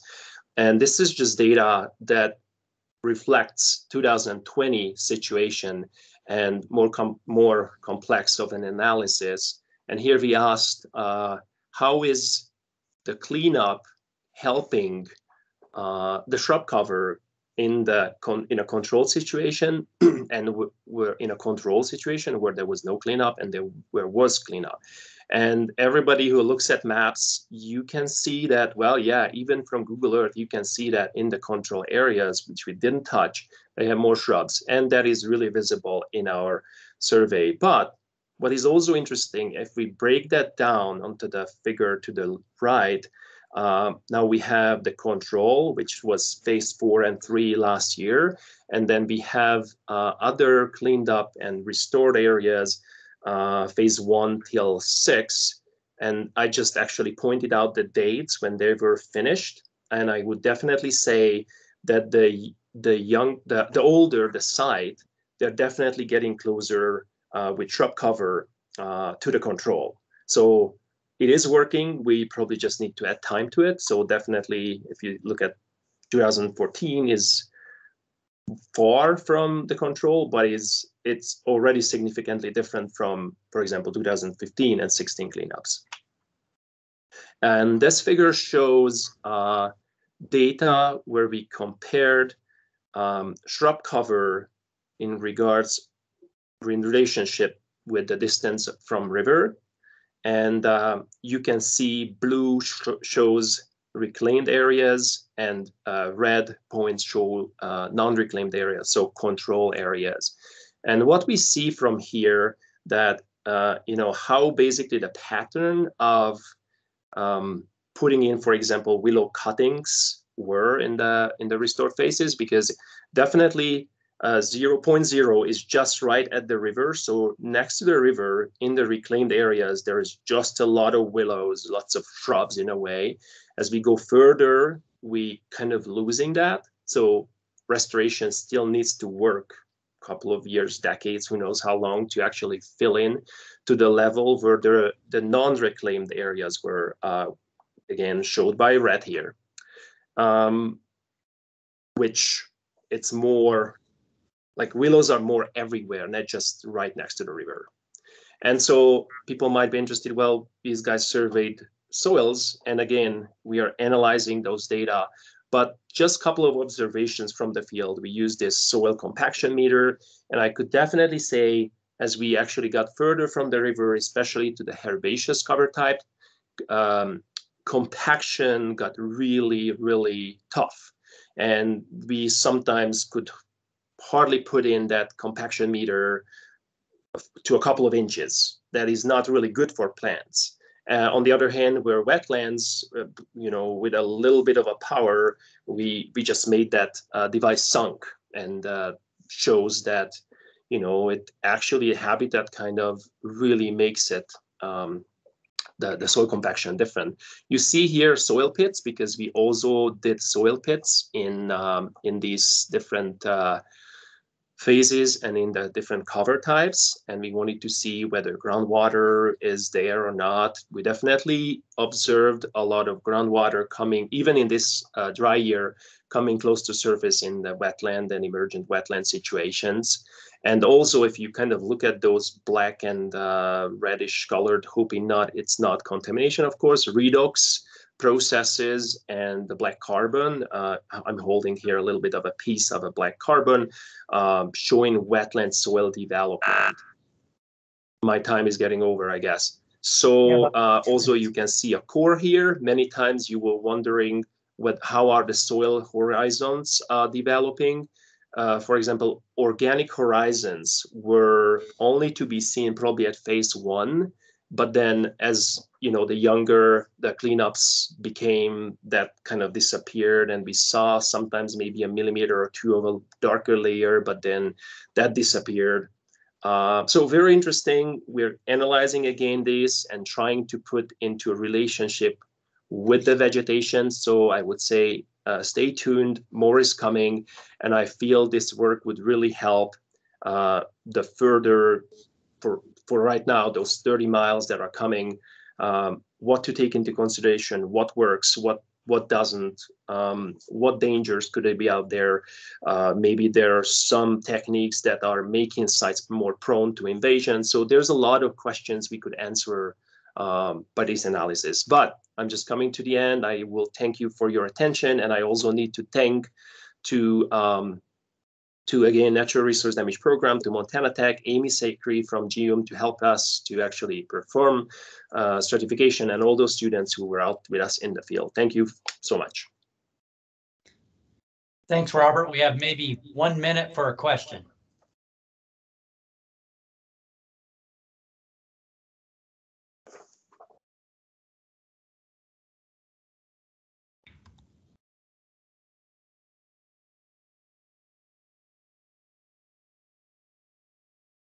No questions?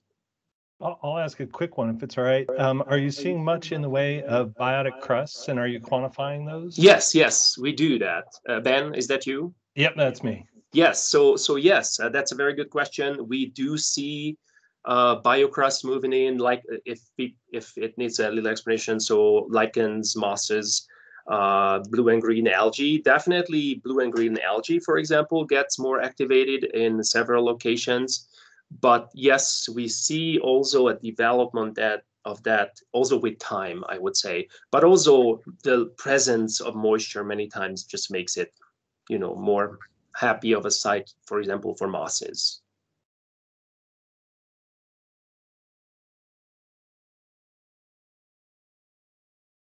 All right, thank you. Yeah, thank you so much for everyone. I unshare my screen.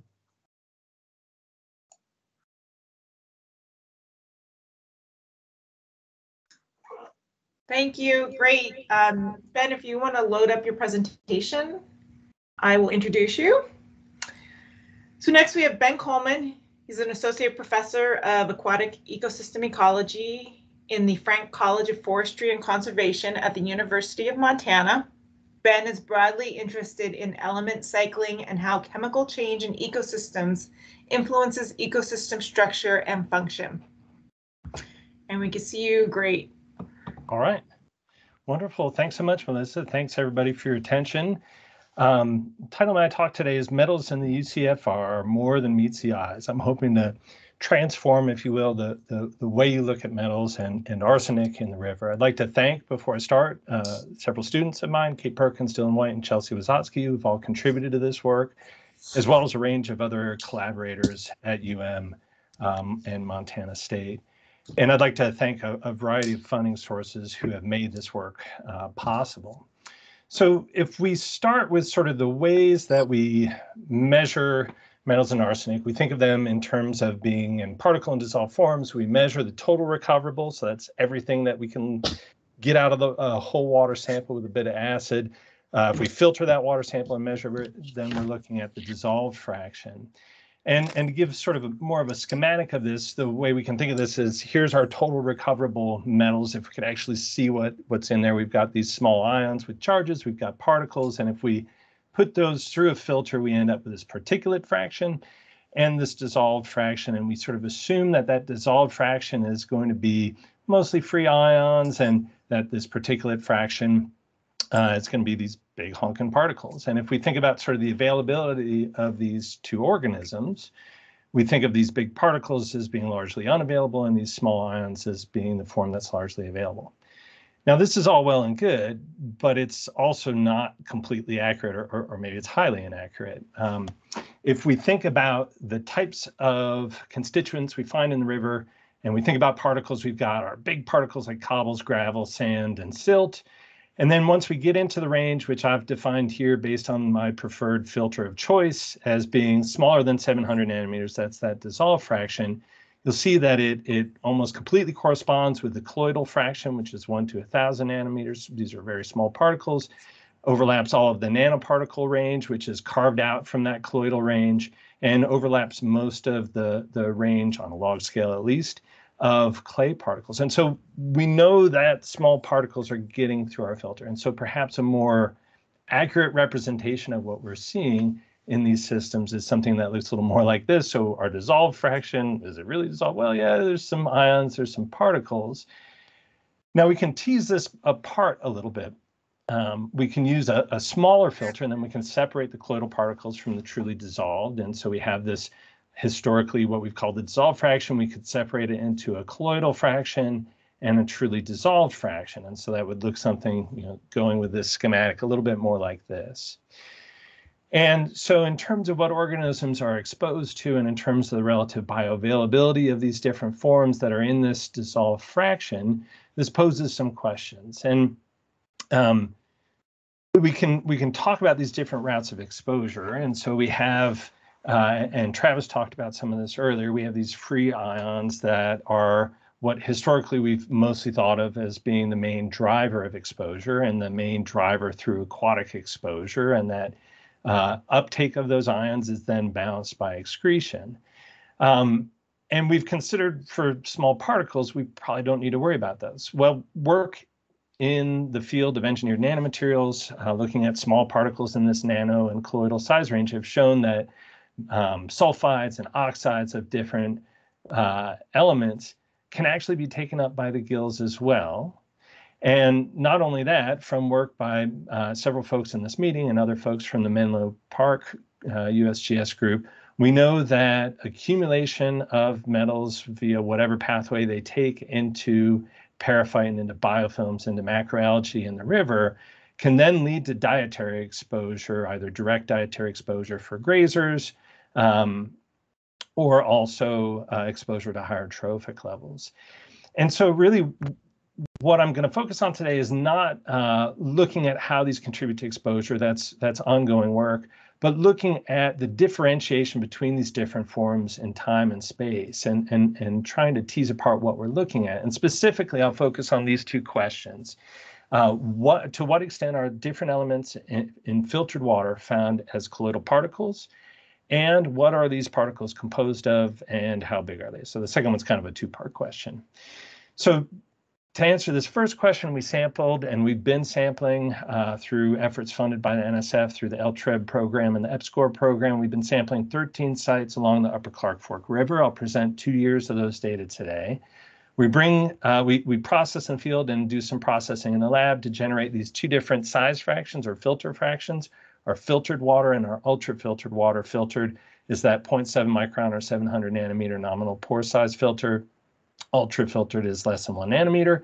And then we calculate these size fractions. The colloidal fraction, which is 1 to 100 nanometer, and that's just our filtered water minus the ultra-filtered. And then our truly dissolved solutes, that's the easy one, that's just the ultra-filtered concentration. So what goes through that filter? I'm not going to present all of the elements, but we'll group elements into two categories: potential vectors and toxic pollutants. So the potential vectors, these are things like iron, aluminum, manganese, metals that commonly form oxides or sulfides and have a lot of surface area and can absorb a range of other elements, including toxic pollutants. And then we'll also consider toxic pollutants. I'm going to consider a subset here of those of interest in the Clark Fork, so arsenic, cadmium, copper, and lead. And in terms of the data I'm going to present to you, I'm not going to focus on the overall concentrations, but I want to focus on this metric here, that percent colloidal. So what what component of the fraction is found in that colloidal concentration relative to everything that goes in that filter, the concentration of what goes through the first filter. So that's your colloidal and your truly dissolved. And what do we see? So let's start with the potential vectors. For the vectors and for the other plots, so I'll show you the same type of plot where we have distance on the x-axis, we've got time on the y-axis, we've got sort of this heat map representing the percent colloidal. All the dots are sampling points for all the different sites when we got all of the different fractions and we're not hindered by ice. And then we also have these dashed lines which represent sort of that peak flow, if you remember back to the stormwater snowmelt graphs that Eric showed. Thanks, Eric. And so we have iron, aluminum, and manganese here. And we also have these 5 sites along the Clark Fork to help situate people. And what we see is that for iron and aluminum, well, the dominant form seems to be colloidal for much of this time period, and for the more recent years, for the majority of that time period. Aluminum, we see a little bit more variability in terms of that percent colloidal over time. And then when we look at manganese, we see a much lower percentage of manganese in that filtered fraction as colloidal. We also see an interesting sort of hot spot in time and space here. If we then switch to looking at the, but in general, we see lower percent colloidals for manganese. If we switch then to the toxics, we see for lead, arsenic, copper, and cadmium. For lead, initially our resolution at the low end wasn't good enough with the instrument that we're using to measure these samples, especially for that truly dissolved fraction. Once we started getting reliable data, we can see that the majority of the lead is in that colloidal fraction. Copper is quite variable. We see times when most of the copper is truly dissolved and other times when the majority of the copper is in that colloidal fraction. And then arsenic and cadmium seem to be in general more in the truly dissolved fraction, less in the colloidal fraction, although there are some periods of time which sort of align with what we saw in manganese, where we see a higher proportion of arsenic and cadmium. Understanding the drivers of these is part of our future work. So in terms of answering this first question, to what extent are different elements in filtered water bound as colloidal or found as colloidal particles? Well, I would say that iron, aluminum, and lead are mostly colloidal. Manganese, arsenic, copper, and cadmium are somewhat colloidal. They all have periods of time when the majority of those elements is in the colloidal fraction, but it may not be for the majority of the time that the majority of those elements is in the colloidal fraction. And then we see that the percent colloidal varies both temporally and spatially, with the temporal variation being very notable. Now, sort of going to the next level and looking at what are these particles composed of and how big are they? This is work by Kate Perkins, a former master's student of mine. This is her thesis work, in which she sampled 8 sites in the upper Clark Fork River from Warm Springs down to Garrison. She analyzed them in collaboration with Dr. Manuel Montano and Dr. Frank Vonderkammer at the University of Vienna. Manuel was doing a postdoc there, and analyzed it using a technique called single particle inductively coupled plasma time of flight mass spectrometry, which is a big way of saying that basically it is a technique that allows one to look at the individual elemental components that make up these nanoparticles and colloidal particles. So it's a way to actually tease apart the composition of those. What did we find? Well, the quick answer is we found there were 144 different particle types. I'm not going to show all of them to you. I'll just show you the top 20% of particle types. This represented 99% of the particles by number across these sites. And if you look at this graph, we've got all the different particle types on the x-axis with the element symbols showing what all is detected in those particles. And then this is just the count of the number of particles of each of those particle types. If you look at these, you'll see that some are single element particles. We have some 2-element particles, some 3-element particles. If we look at sort of the distribution of elements along this graph, we see that the top, the dominant particles are iron, manganese, and manganese iron combined particles. If we delve into it a little bit more and look at single element particles, we see that single element particles in general are more abundant. There are a lot more different types of single element particles than there are of multi-element particles. And then finally, the last thing I want you to come away from this with is that iron is found in almost all of the multi-element particles, which is sort of consistent with this role that we were expecting it might have as sort of a vector of these different elements. And the one exception is down here, which is this manganese lead particle, which has manganese in it, suggesting that manganese may also be playing a role as a vector. Finally, if we look at the size of these particles, and we can do this by making certain assumptions based on the amount of moles or atomoles, as the case may be, in each of these particles for each of these elements, and we make certain pretty reasonable assumptions about the dominant species for these different compounds and how they're arranged. Namely, we said they're all spherical. We can estimate the particle size, and what we come up with is that these particles are very small. So here's the 100 nanometer cutoff for nanoparticles, and you'll see that for most of these different elements or multi-element particles, they have at least a portion of their distribution. These are violin plots, so they're sort of a histogram coupled with a dot plot coupled with a bar and whisker plot. They show sort of the density of those data. Most of them have at least part of the distribution down in that nanoparticle size range. Many of them, as indicated by these black lines across, have their median down in the nanoparticle size range. So a lot of these particles are really small in that size range where organisms may be accumulating them both through dietary pathways and potentially through aquatic exposure as well. Finally, the other bit of information we can get here is that we can pull apart these different single element and multi-element particles and see how big they are in general. So how big are single element, dual element, and 3-element particles. And in general, we see this increase in size as we start adding elements to particles. Now, what we don't know here is whether that's just what we see in this system, that the only particles that have multiple elements are those that are bigger in size, or more likely, it's also partially due to our ability to detect these elements with this technique, and that we need enough of each of the elements that go into the recipe of these multi-element particles in order to be able to detect them. So, in summary, what are these particles and how big are they? Well, we see a diverse variety of different particle types. We see that iron and manganese particles are abundant, and we do see evidence of iron and even manganese serving as vectors of some of these toxic elements as well as for one another. And if we think about the particles that we see, the majority of these particles, at least numerically, are in that nanoparticle range. So in terms of thinking of what organisms are exposed to and what that might mean, and in thinking about some of these models that do a really good job of predicting exposure, do they do that by happenstance, or are some of the same parameters that are driving the success of those models also driving the distribution of elements among these different size fractions?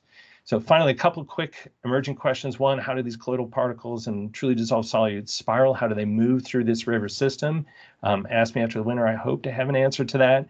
And then finally, what's the bioavailability of these colloidal and truly dissolved particles? And this is something that we're going to pursue in collaboration with Travis, who showed you his mesocosms. That's a perfect tool for going after this. So with that, I thank you for your attention. Mari, I see your hands up. Did you have a question?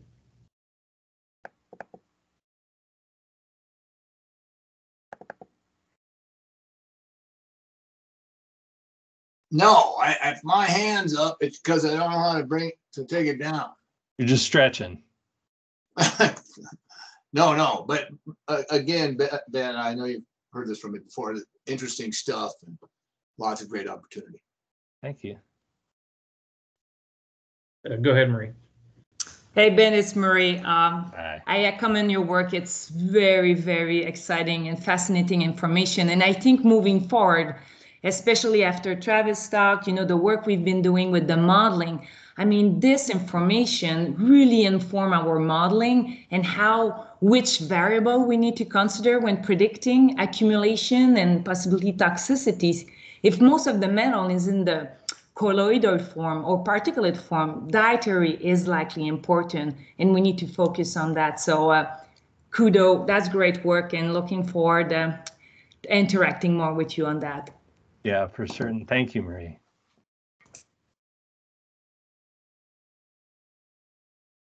Yeah, I mean, it would be really interesting to model the speciation. Another thing that we've talked about doing, there's multiple factors that might be driving this distribution between colloidal and truly dissolved forms, and certainly thinking about using some of these speciation models to model what we might predict, and then what we're actually seeing could be interesting to see if those concentrations are sort of in equilibrium in the stream, or do we have this source of one form or the other that's sort of constantly knocking them out of equilibrium. And how does that drive exposure to organisms? No, absolutely. I look forward to introduce you to one of my colleagues, Kate Campbell, who does solid phase speciation. And I think that moving forward, this is something we'll be looking at. So let's stay tuned. We're going to talk. All right. Sounds good.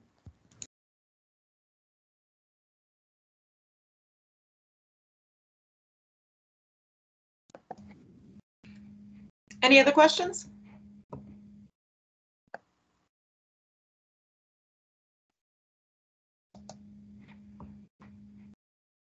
All right, great. Thank you, Ben. That was great. Thank you. So we are going to take a break. Just a mini change in the agenda. Well, not a change in the agenda.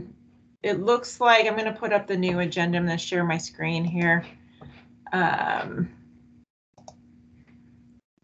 So we have a break at 3 o'clock, and then we were scheduled to have Matt Trentman speak at 3:10. However, he cannot be with us today. So we're actually going to take a longer break. So you can get out, run around the block a little bit, get some blood back flowing through your limbs, and we will meet back here at 3:30. I will keep this up so that those who maybe join in or looking to join in. I'm sorry, go ahead. Hello? Marie, did you have a comment? Okay, so yeah, so you guys can just come back at 3:30. Feel free to talk amongst yourself if you want to use this platform, or we'll keep it open, and we'll just remember that you're being recorded. So, but we will meet back here at 3:30, and we will see what Alicia has to show us. So have a nice break.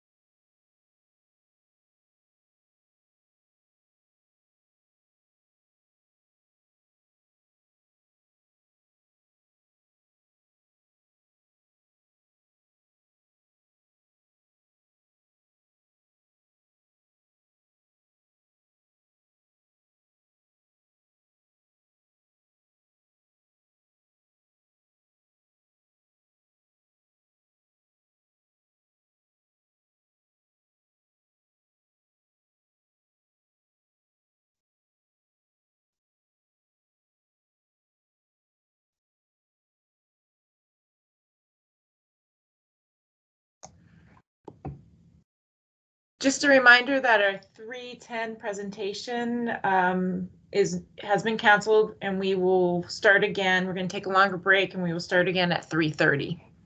For those of you who may have joined us at some point.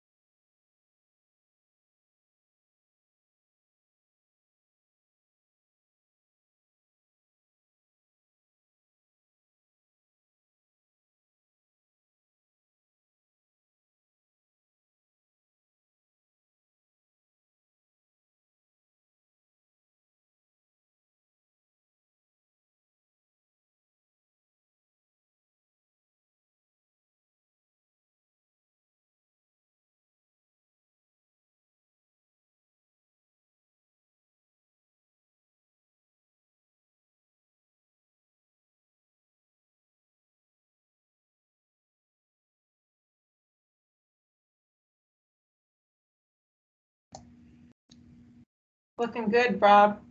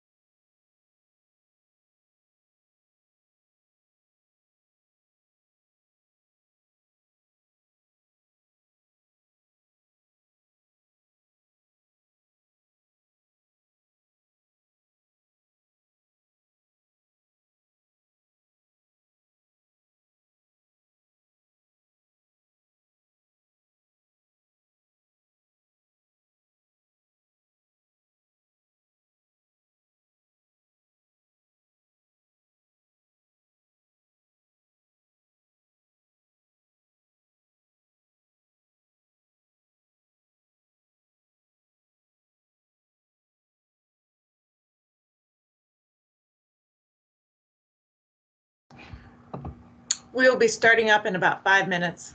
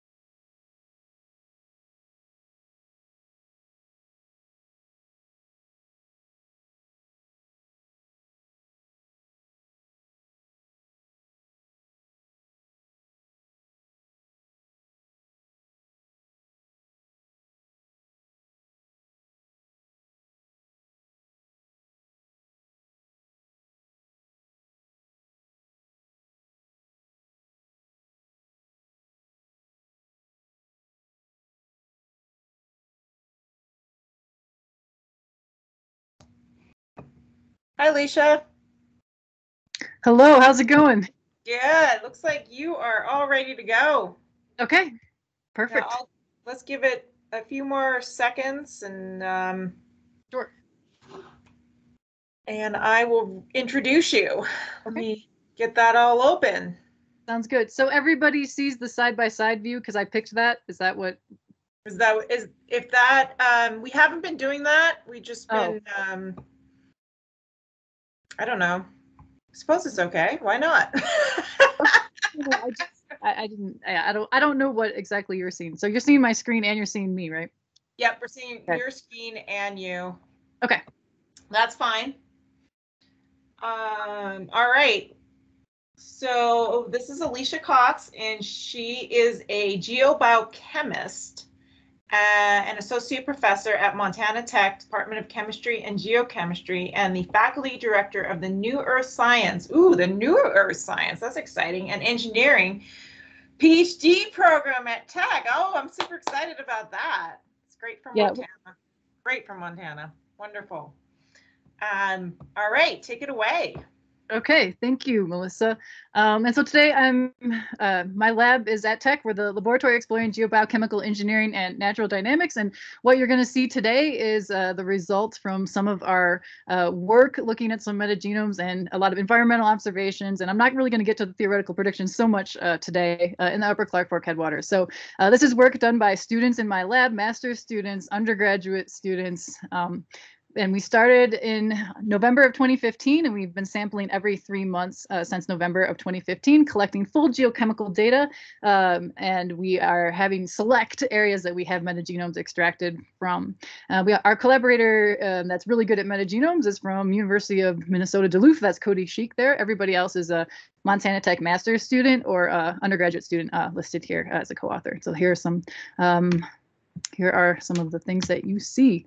All right, so when we go out, we sample full water chemistry, and we're looking for microbial activity to link to the water chemistry. And so we'll do meters out there for temperature, pH, conductivity, dissolved oxygen. We'll do some field spectrophotometry. We do dissolved silica for field spectrophotometry. We do an alkalinity titration, for example. And then we collect a bunch of water to bring back to the lab to measure for cations, anions, dissolved inorganic carbon, dissolved organic carbon.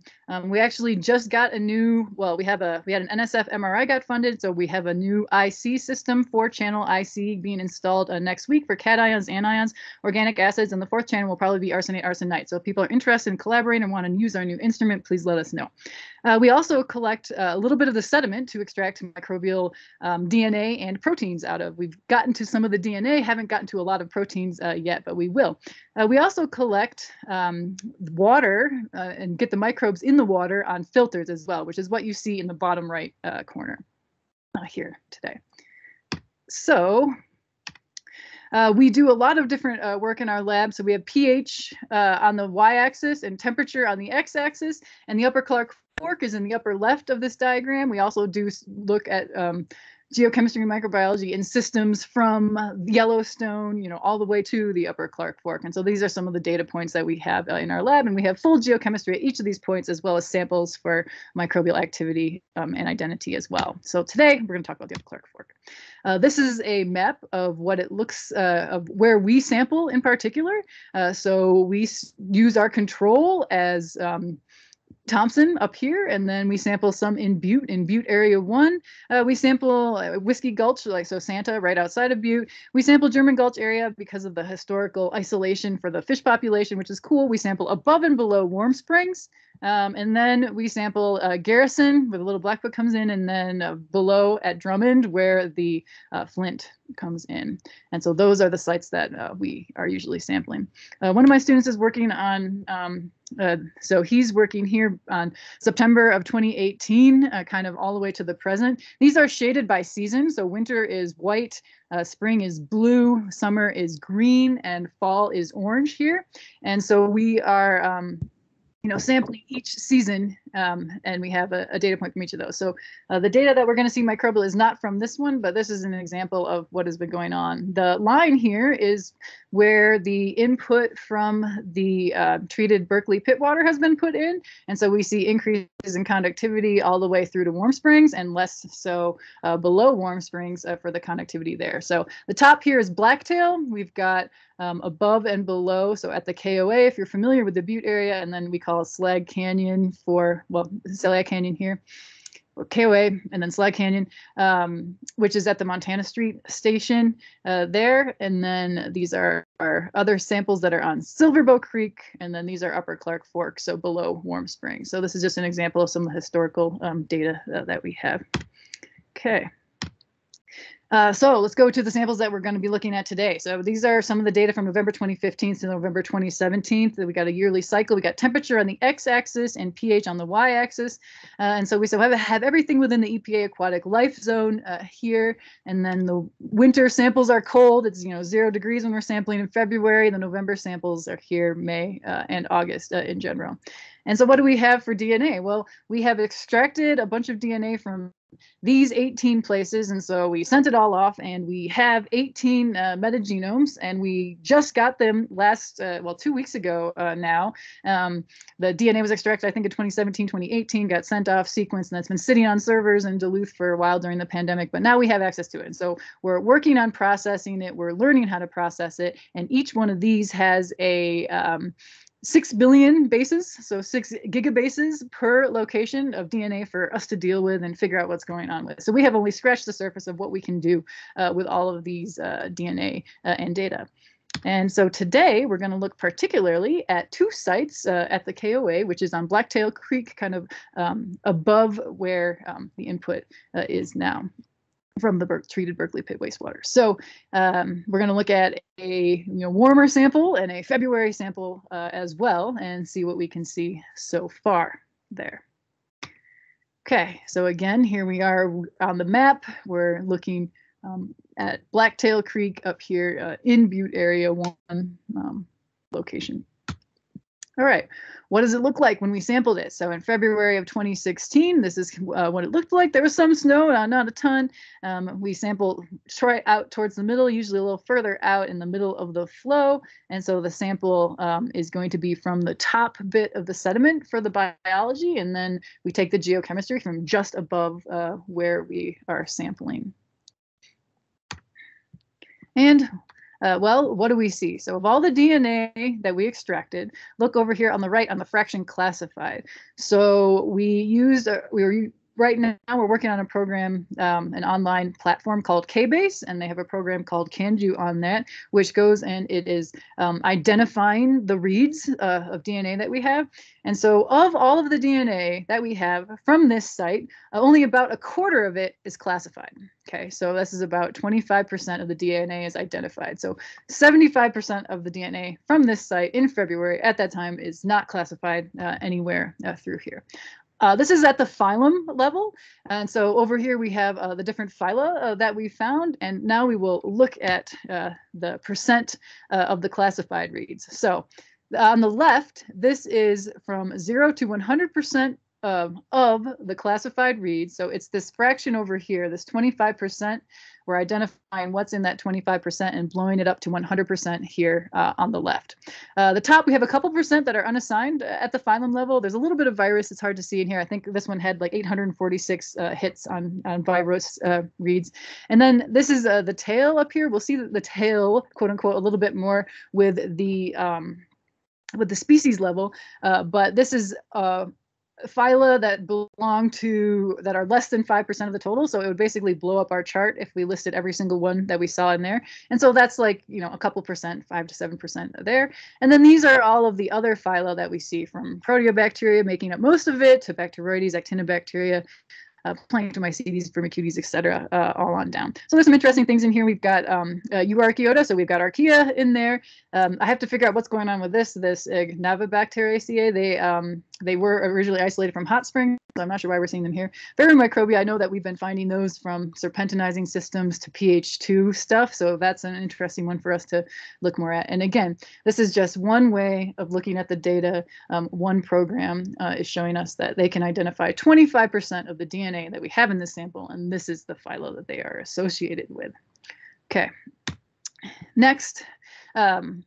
That same set of DNA, but at the species level. So again, 25% of the DNA is classified at the species level, and we see all these sorts of different species. So here we have more in the tail, right? So we've got 20% of these are unassigned at the species level, so they were assigned at higher levels. And then most of this stuff here is less than 0.5% of the total. So if we listed these all out, there would be lots and lots and lots of organisms in there, which shows kind of great diversity. So we'll figure out how to analyze all this. But these are some of the ones that make up more than 0.5% down here. Dichloromonas, those are the things that actually eat organic compounds, which is cool. Crazy things like benzene and toluene. And then I thought this was cool for the Rhodofax ferroreducens. We got some iron reduction going on in the top of the sediment in February in the creek, and then all sorts of other species that we have identified. So let's look over at this same sample, but this time in August of 2016 there. And so in August, right, the creek looks a little bit different, right? We've got some organisms that are growing, more photosynthesis happening at this time. And what do we see here? We're just going to look at the species for this one and kind of compare it. So we actually can identify more here. So this program identified about half of the DNA in August. Maybe there's less cold-loving things identified in the databases. You know, at this point, less work done in cold places, although that has been changing. And let's look at the percent of the DNA that is already classified. So of that half of the DNA that's classified, again, about 20% of it is unassigned at the species level. And then we have a whole bunch of things that only make up 0.5% or less. So there's a lot of diversity. And then we actually see different organisms in here. Down here, it looks like we have some organisms that are eating chitin, which is pretty cool for organisms that are eating chitin, as well as things that we would expect to find in the summer sort of stuff. So that is a little bit of what we've done. We've only scratched the surface. We haven't analyzed all of them using this program yet. Most of them we have. So that 0.25% is actually the lowest fraction classified that we have, is that one February one so far. I think we just got a bunch of these analyzed very recently. So this is all that I had time to tell you about today. And so we're all into linking microbial activity with the geochemistry along the Upper Clark Fork. And we're out there every 3 months from Thompson Park all the way down to Drummond doing this. So if anyone wants to overlap with us or collaborate, we're totally into that sort of thing. This is my current lab in the middle. The right are co-authors, on this talk for the most part that have done work on this project exactly. And then undergraduate researchers as well over here on the left have been out and sampling with us. And we need to thank all of the people that have gone out sampling. This isn't everybody. I don't think I got everybody on this list. This isn't big enough, but my environmental chem class comes out and samples with us as well. And all sorts of people come out with us. And this is an incomplete slide, needs to add more people on there. And the funding for this has come from the Montana Water Center and the NRDP program, as well as the Montana University System, Montana Institute on Ecosystems, some internal grants from Tech as well. And then the University of Minnesota, Cody used a little bit of his startup money to help us finish paying for our metagenomic data. And if you're interested in looking at more of our work on the creek that we have out there so far, Isaiah did his thesis in 2019 on experiments that he did in the creek on limitations of photosynthesis in the creek. And we have it under review at Limnology and Oceanography we cut it down into a manuscript. Jonathan Feldman did chemical speciation that are associated with these metagenome data, actually. So he did the geochemistry part. Now we're going to work on integrating that. And then I had a student graduate last year, that Ann Morse. She looked at wild metal contents in Basin wild rye in restored and unrestored areas along the creek. And so those are available at Digital Commons at Montana Tech if you want to have a look at those, and we'll work on publishing them as we go. And with that, I was ready to answer any questions that people might have about our data or what we do. This here is just a crown graph that is 100% of the metagenomic data plotted out in a circular fashion from the KOA. So I'll take any questions that people have.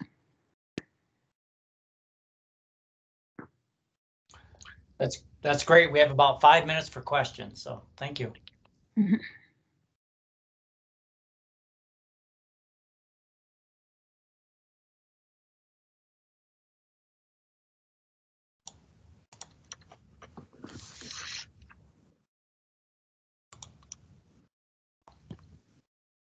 Nathan? Hi, this is Nathan Cook from Fish, Wildlife, and Parks. Hello. Speaking as a person who, until today, or when I saw this agenda, I'd never heard of a metagenome before. Sure. Can you talk just for a minute what sort of things you might be able to learn with those kind of data, and what kind of changes you might see upstream to downstream or over time, or stuff like that? Yeah, so a metagenome is, so genomes are when you have an organism and it's isolated and you get its genome. And then a metagenome is you go to an environmental location, take a scoop of dirt or a scoop of sediment or filter a bunch of water. And a metagenome is you extract the DNA from that, and then you analyze all of the DNA, you sequence all of the DNA that you can in there. And so metagenomic data, you can look for particular genes in your data. You can look for particular organisms in your data. And I think of metagenomic data as metabolic potential. So you can, if you're interested in arsenic and you want to look up arsenic, arsenate transporters, you can see if you find different hits for arsenic, arsenate, arsenate, arsenite transporters in those sorts of data. And so we would expect to see seasonal changes. We would expect to see changes upstream and downstream, with different inputs. And so those are some of the changes, that we'll expect to see. So we'll get way deeper into the data than just like, oh, okay, these are the organisms that are there. We're interested in the potential, what those organisms are actually doing. So you can look at metadata or metagenomic data in a broad brush sense, or you can take the data and look for very focused questions, like I'm looking for metal transporters, or I'm looking for a particular metabolic process. Yes. So if I can make a follow-up question, you showed that slide early on with that increased specific conductivity below the pit water discharge. Mm-hmm. Is that something that you would think would influence? Yeah, so I need to get somebody excited about extracting those samples, right? So yeah, so the next thing is I want to see how the organisms are changing like across that transition, and then we can see if the input of all that water is affecting the changes there. So yes, that is the next thing to do, is to get a student that wants to extract DNA across that across that transition. Yeah. Thank you for answering those questions. The increase in conductivity below the discharge is something. It's one of the more dramatic changes in water quality that we've seen in the basin in the last few years, and I'm really curious to what that means to the biota in Silverbill Creek and farther downstream. So I'm really interested. Too. So if anyone has any students that wants to do that, send them my way, because I need somebody that wants to do that.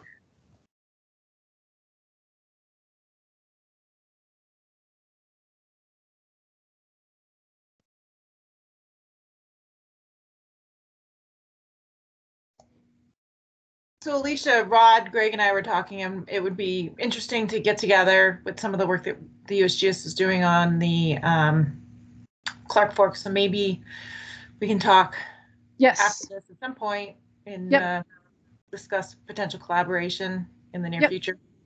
That would be great. Yeah. So we have a lot of samples, and we haven't done the biological work on a lot of the samples. And yeah, Nathan brought up, the next thing for us to look at is we want to go across that transition, see what's going on with the microbes across that transition for sure. Great. It looks like Travis has a question as well. Okay. More of just, I wanted to let you know that because I think some of the unknowns are like how are these organisms going to respond to various gradients in the environment. Like there's natural change in microbial communities longitudinally in a river system due to processes completely independent of reclamation and mine concentration. So yes, we extracted 16S out of every single replicate of 4 years worth of trace metal experimentation in our mesocosm experiments. Had Michigan State University do that, and I have all of that data sitting on a hard drive. So if you had a student that was interested in those kind of questions, okay, yeah, data so is available, and it's just a matter of finding someone with the interest in. Okay. Yeah, I have that issue too, because we have the master's in geochemistry, so I get a lot of geologists and chemists, right? And then the PhD in earth science and engineering. So like I've only had a couple of biologists, so far, really. Yeah. Cool. Well, thanks, Alicia. That was great. Thank you. All right.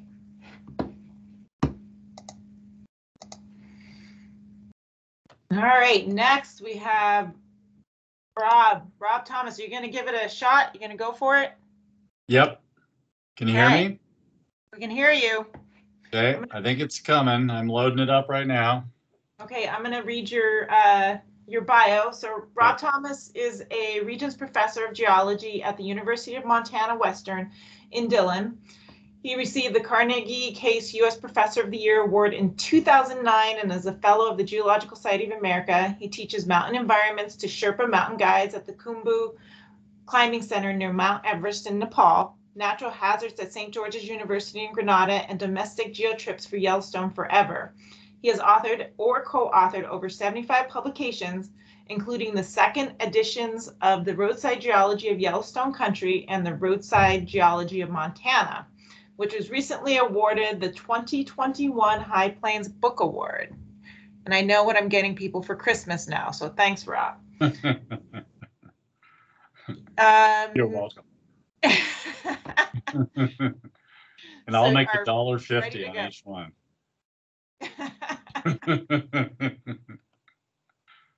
Is that showing? Yep. Okay. You have it full screen, more or less? Melissa? Sir, you are good to go. Okay, very good. Thanks for having me. I'm going to present today on work that I've been doing with my undergraduate environmental field studies on phase 3, which is currently going through the remediation process. But we've been working on that phase for the last 3 years. And I'll talk a little bit about how we do this work. So if I can get this to work, there we go.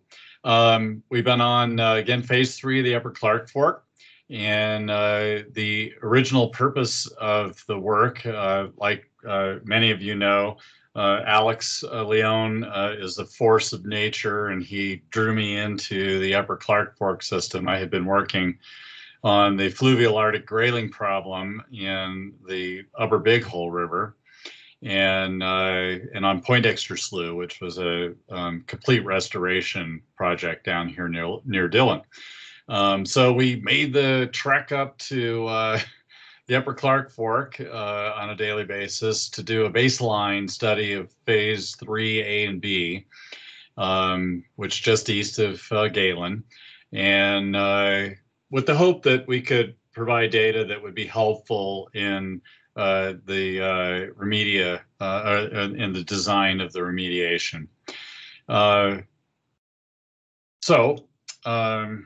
This will work. There we go. As you all know, Clark Fork is a sinuous single-channel low-grading meandering stream, and it's actively ranched on phase 3.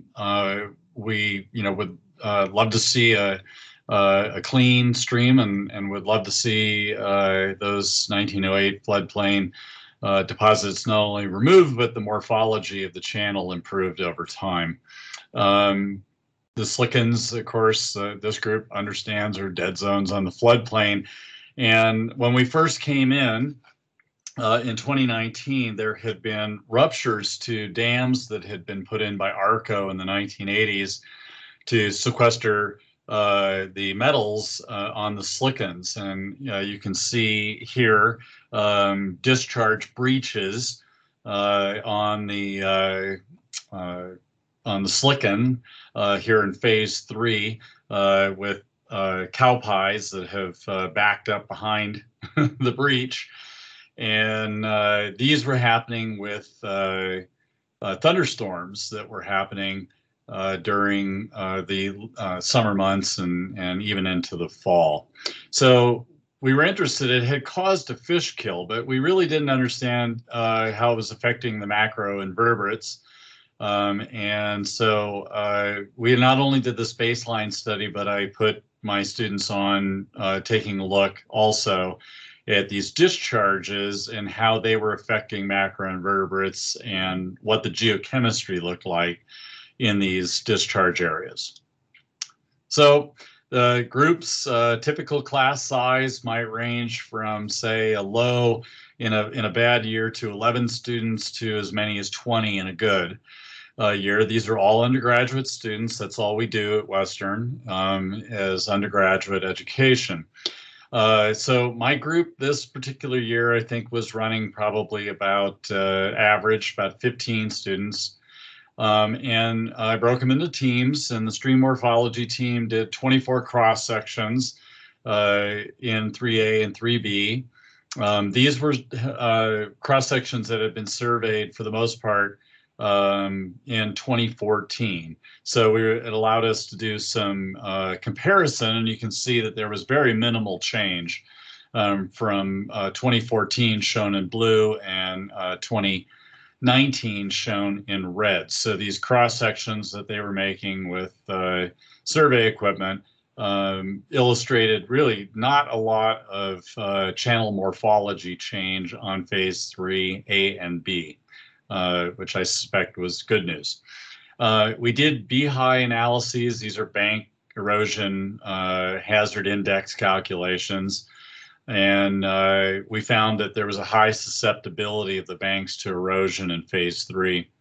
Part of that was because there's a lot of bare ground. The bank vegetation survey that we conducted showed 25% bare ground through the 2 phases. Width depth ratios were average, and the sediment size in the stream was running at a pebble gravel as the dominant size, which is great. Not a tremendous amount of siltation, although there were some interesting trends that I'll show you here in a bit. Okay, so then I have a team of that works on in-stream macroinvertebrates. I think this year it was 3 people, and they sampled these 3 slickens that and 2 control sites, which were in phase 2 and phase 5. So these were areas that had been remediated. And then they looked at unremediated areas where there had been blowouts on the slickens during these thunderstorm events. We use a server sampler, and we follow the Fish, Wildlife Parks protocols.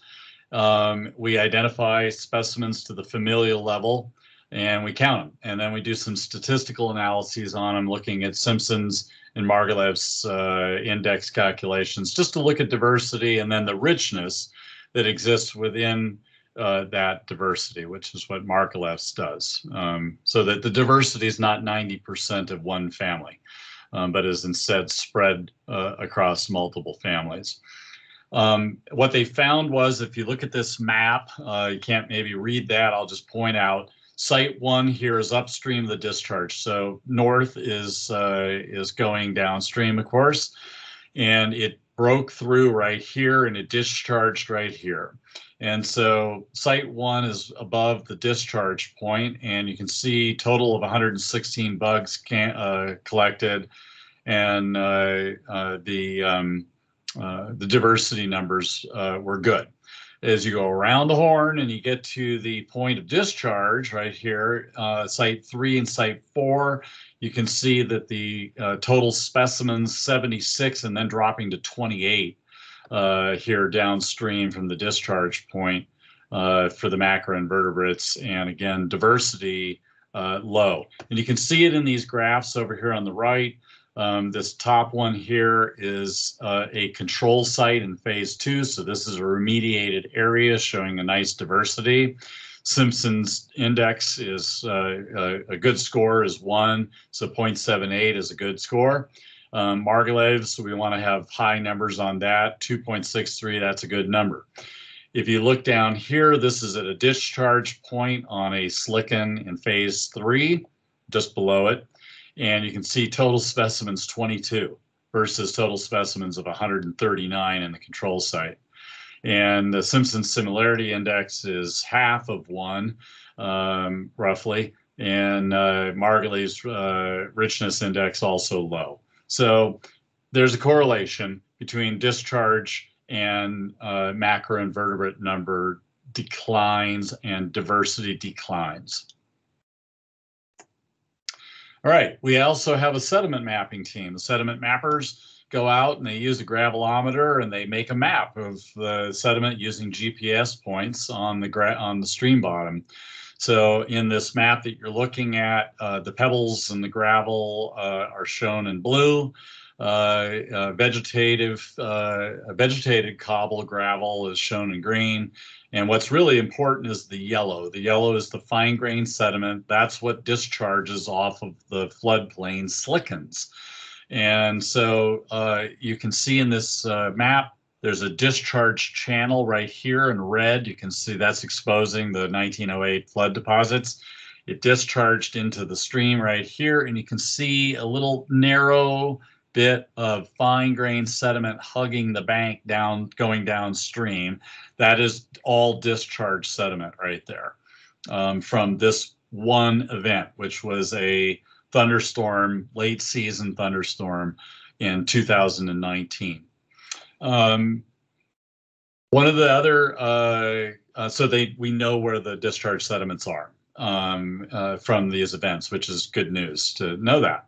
The other thing that we found was that going from the control site on phase 2, going downstream, you can see a trend in yellow here. It's getting bigger and bigger and bigger and bigger. And by the time you're in phase 5, which is near the Clark Fork Coalition House, you can see that the fines have increased quite a bit. This might reflect sedimentation off of the slickens in phases 3 and 4. And these are just pictures of what the bottom, the substrate looks like. Typically, again, cobbles and pebbles and cobbles, and then these fine-grained sediments here are less common, only 15%, but increasing downstream, again, possibly because of the exposure of the slickens. All right, we do geochemistry as well. So we collected samples at those discharge areas as well as above those discharge areas. And again, one of the things that we saw was that metal concentrations were highest below the slicken discharge sites. And that correlates with low macroinvertebrate numbers. The data that we gather and analyze initially, we did that through the generosity of Chris Gammons at Montana Tech, who he helped us through the work at the lab at Montana Tech using the XRF gun. The following year, I had money from Cruise, and we sent samples off to Energy Labs in Helena, where they were analyzed with the ICP-MS, and we got similar numbers that we got in 2019 in our later geochemical studies. So that was good to see. Some of the things just generally we see is that at these discharge points, like here on Slicken 1, very high numbers of things like sulfur, iron. We had incredibly high numbers of arsenic, and most of the metals are just really high at these discharge points, which again is to be expected. They are coming off the slickens. All right, so without going through all the details of these, the students have to put all this together and then come up with recommendations. And then for their final in this particular class, they present their recommendations to the agencies who are involved. And those folks provide the students with feedback and comments, and the students have to answer those questions. And our hope is that the data are used. My top priority is educating my students. My secondary priority is having the data they collect be of value to folks at the agencies. So generally what we've found is that the slickens on phase 3 were a problem, and they probably were affecting bugs as well as fish. And so there was, I'm not saying that our group was responsible for it, but it was good to see that temporary barriers were put up on the slickens to try to prevent discharge off the slickens into the Clark Fork. That happened, I think, in 2020. And I understand that a lot of those were hay bales that got eaten by Hans Lambert's cows, but it was good that it was done. one of the other things that we have suggested is that where you had mature willows along the banks, that in order to preserve that habitat of overhanging willow in particular for fish, that those be left alone, and that maybe those are not areas that we should disturb, and leave a little metal. The willows and the water birch are adapted to it and seem to do just fine. And that's habitat that we could leave preserved, and they are doing that on phase 3A and B remediation right now. So I'm quite pleased about that. That was good news again, related to our work. I don't know how much it drove it, but it was a recommendation from the students. This year we were out for a week, and we did phase 1 and 2 beehive mapping. Karen Boyd had done beehive mapping there in 2009. And so we did it again in 2021 to see how it had changed. And the take home is that the very high and extreme erodibility of banks have gone away at the expense of high and moderate stream bank erosion. The 2009 is on the left, 2021 is on the right. And so overall, there's been a decrease in extreme in these phases, and in 2021, and a increase in high and moderate. So these treatments with the core logs have definitely stabilized the banks. They have some other problems associated with them in terms of just stream morphology developing over time. It slows that down a bit, but they have definitely stabilized the banks. And lastly, how do the undergraduates do this? If you don't already know, Western is the first and only public university in the history of the United States to have students taking one class at a time. They take one class for 18 days, and I put them out on projects. So in short, we're for hire.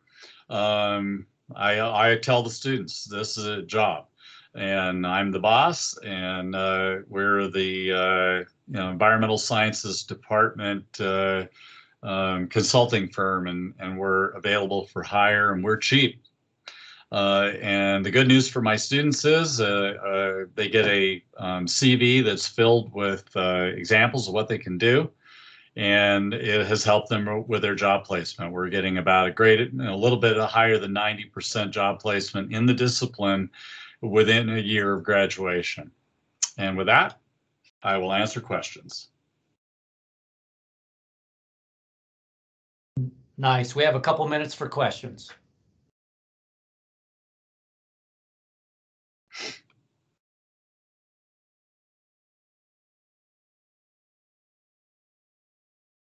It must be my clarity.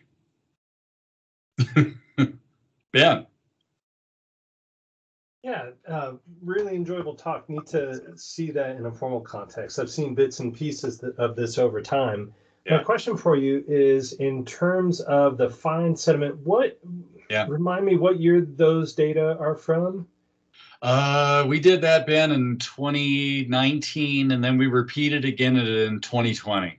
Okay, interesting. Yeah, no, it's just we've made some informal observations downstream in terms of fine sediments this year in particular that seem quite a bit more noticeable, but you know, it's informal. We don't have numbers, we just have perceptions. Yeah, I had to shorten my duration because of COVID this year. I just couldn't have the students in the vans, going up there. I had larger numbers.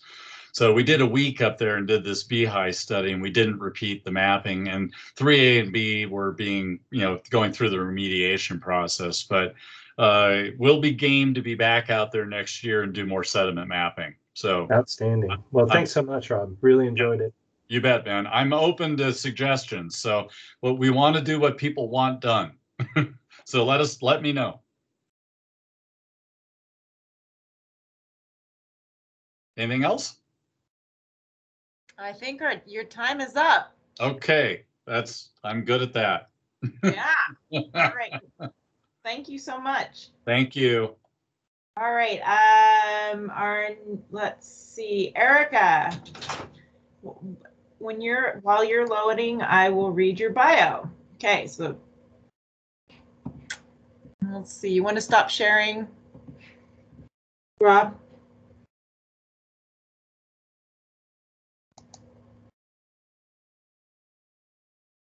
Okay, so our next speaker is Dr. Erica Krutoff. Hopefully I said that right. And she is an associate professor of the environmental sustainability at the University of Montana Western, where she has been working with the undergraduate students to examine public use and public perceptions of the Warm Springs ponds to help inform future management decisions. Thanks so much. Hi, Erica. Hello. Thanks so much. Thank you everyone for being here. I am excited to present on our survey results. For those who were at the last presentation of the survey results, it's going to look very similar, but hopefully this is reaching some new folks as well. So moving upstream to the Warm Springs ponds, which fulfill an important job settling heavy metals from Silver Bow Creek before it enters the Clark Fork River. And because it's good at its job, it's been estimated that there's approximately 19 million cubic yards of contaminated waste sediment in these ponds, which poses environmental and human health risks. The Warm Springs ponds are also managed by Fish Wildlife Parks and run as a management wildlife area. And it attracts a lot of people who come here to recreate. And so we know these ponds get a lot of recreational use. And so this research really seeks to fill the knowledge gap about public use and public perceptions of the Warm Springs ponds. And again, kind of what Rob said, ideally this information gets used and moves forward in terms of decision making for this region. So similar to Rob's project, this is also what's CREWS funded, and really working with students and getting students engaged in research. We are an undergraduate institution, and so the students don't have the same opportunities and exposure. And so that's something our department really works to make sure our students get while they're here. And the goal is to make this collaborative research and kind of co-design the survey. So we reached out to major stakeholders, organizations, agencies working in and specifically around the Warm Springs ponds. So ARCO, Montana Fish Wildlife Parks, Natural Resource Damage Program, Clark Fork Coalition, and US EPA. And we did interviews with these stakeholders and to really clarify the need. And then we kind of went back and forth with our survey to make sure we're asking questions and getting the data that they can use. So the survey was out for several months, and we created a website to put it out on, and then students put posters around town, and then we tried to flood a bunch of different listservs for people who we thought would be interested in taking the survey. And our goal was to get 300 respondents. We ended up getting 348, although only 306 made it to the end. And it was a long survey, so I do feel like that shows that the people who responded to the survey were invested in the questions we were asking. You had to be over 18 to take the survey. Ages ranged from 21 to 82, with a median age of 56. So the results I'm going to share today are almost all just from the survey, really looking at who's using the ponds, what are people's prior knowledge about the ponds, how are they being used, what do people love, what are they concerned about, and what are some of their suggestions. So of this survey, almost everyone was from Montana. So 97% of people who took the survey were from Montana. And 75% of those who took this survey were from kind of local communities, Butte, Anaconda, Deer Lodge, Missoula. So something I just want to point out, so the students also did participant observations where they'd go out to the ponds and observe people and see how are people using the ponds to supplement the survey data. This is the only slide that I'm sharing data about those observations. And I just want to highlight here that our survey only selected the results I'm showing are from the people who took the survey, and that does not capture everyone who's using the ponds. So what the students saw was that about 50% of the license plates at the Warm Springs ponds were from out of state. So they are getting a lot of out of state use. And while some of those people are just stopping by, the students talked to some of the people and said they come year after year. This is, you know, their summer annual trip. They always make a point to stop at the ponds. So there are a lot of out of state voices who we don't capture in this survey. So it was kind of split about 50-50, people who come to the ponds 0 to 5 times a year versus 5 to lots of times per year. With most people staying between 1 to 3 hours, but a range. And asking if people knew where the ponds were, almost everyone, 97% who took our survey, were familiar with the ponds. 90% of the people had visited the ponds, and only 10% who took the survey had not visited. And when we asked why they hadn't visited, largely they fell into these categories: just didn't know about the ponds, busy traveling somewhere else, just felt the need, never felt the need to stop, and some people were actively avoiding the site.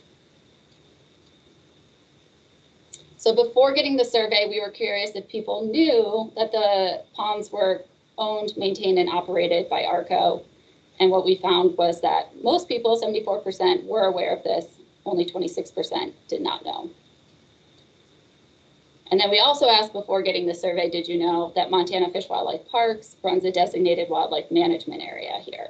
And a lot more people knew. So 92% of the people who took the survey knew that was the case. It is on the maps and on the signage there. Only 8% didn't know. Before getting the survey, you know, what best describes your knowledge of the Warm Springs ponds? Did people know that they were acting as a settling basin to reduce heavy metal contamination? And what we found was a lot of people had knowledge of that. 83% had somewhat or felt very knowledgeable, while only 17% had little or no knowledge. Again, before getting the survey, because the survey had some background information about the ponds, how concerned were you about the human health effects of heavy metal contamination in the Warm Springs ponds? And what we found was, you know, 67% had little or very concerned, while 33% little to no concern.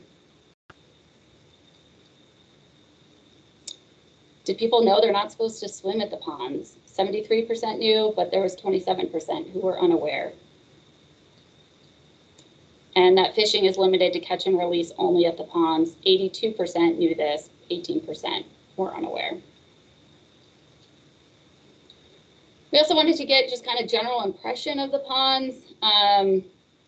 So 82% were favorable or very favorable. And a lot of those reasons, people could choose more than one, were the wildlife, the scenery, the habitat, the peaceful setting, fishing, the trails, hunting, and the reclamation of the ponds. Some people talked about what those ponds looked like when they were children and how much it's changed for the better. 11% unfavorable or very unfavorable, and largely around water quality and treatment, too many risks, lack of maintenance, cleanliness, and that some people were complaining the fishing could be better. We were curious where people's information was coming from, and again, people could choose multiple. So kind of a wide range here, but some people from just visiting the ponds. There's a lot of signage at the ponds. There's been a bunch of public meetings, news sources, word of mouth, school, university, online. And then the other, we had people fill out, and we found most people who selected others because they work at the ponds or maybe teach at the ponds or out there for kind of work related. So people are out using the ponds, lots of different activities, and we kind of were trying to look at some of the activities by season. The winter is when it has the least amount of usage. Summer is the greatest, but you know, but some trends and variations by season there.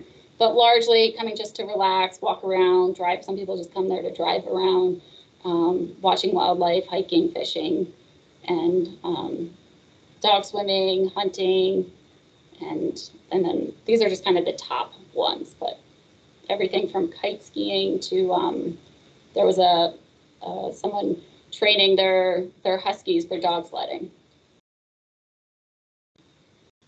So we tell them, and part of the survey, to date, limited studies have been conducted on bioaccumulation of metals in waterfowl. How concerned are you about the potential for heavy metal accumulation in wildlife?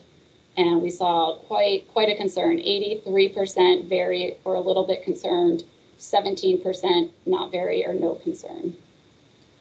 And then similarly, that same question, but how concerned are you about consuming meat from ducks that visit the Warm Springs Pond?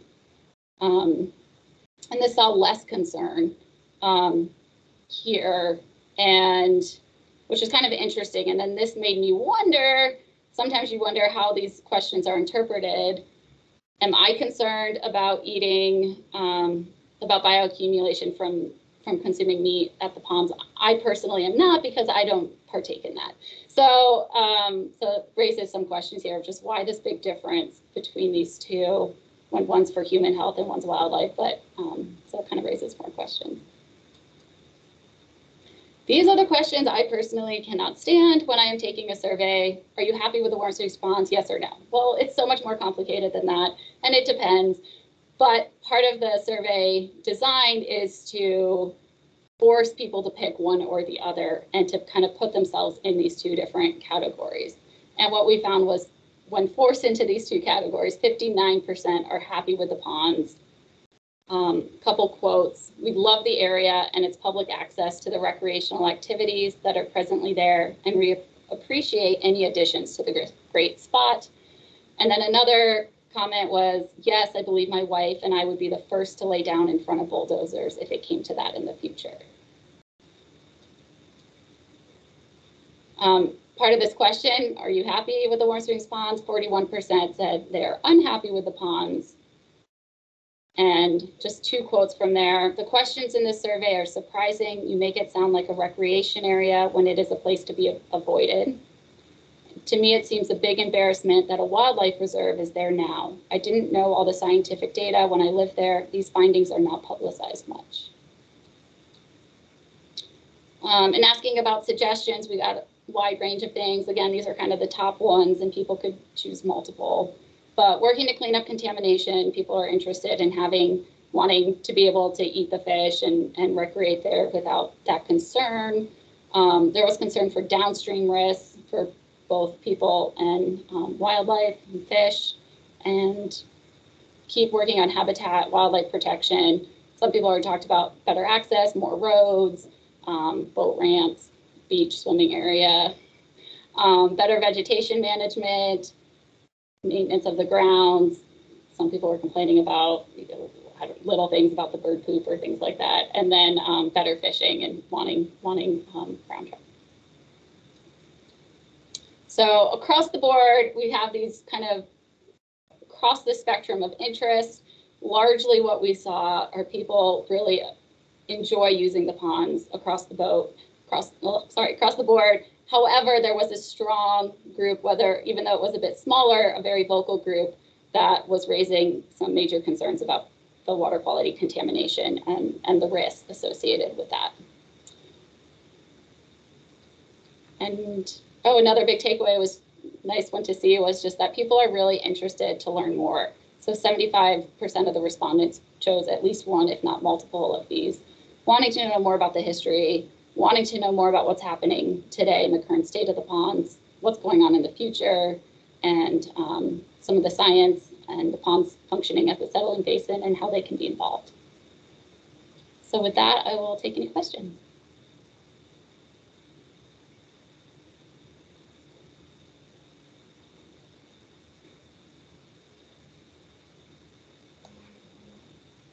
That's great. We have a good 5 minutes for questions. Good talk. Hey, Erica, this is Melissa. This is kind of fascinating. people's perception, you know, and I would never have thought to do this. Are you doing other surveys on other areas in Montana, or is this your pilot? This was the pilot, and that said, it's generated some interest. It sounds like there's some interest in looking at even just Silver Bow Creek, Upper Clark Fork. So there's room to expand. I do want to be careful we don't overwhelm all the same people again. But yeah, no, this was kind of a pilot, and I didn't have a chance to talk too much about this, but this really was a student project, and this is the first time I'm kind of the only one presenting on it. And part of that was just timing.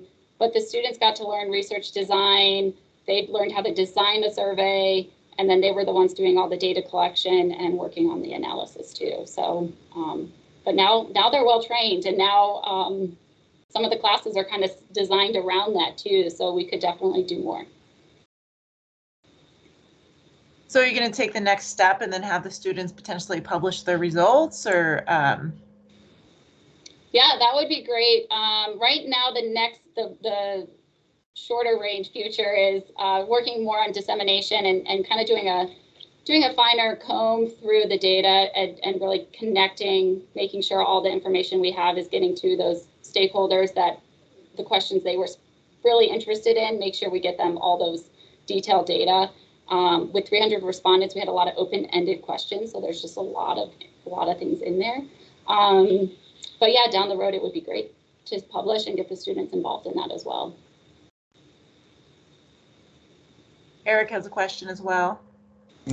Hi, Erica. Thanks. Very interesting. I suspect you have noticed this, but I was just spent some time up at Warm Springs a while ago, and I was really kind of shocked to see posters up in some of these information areas.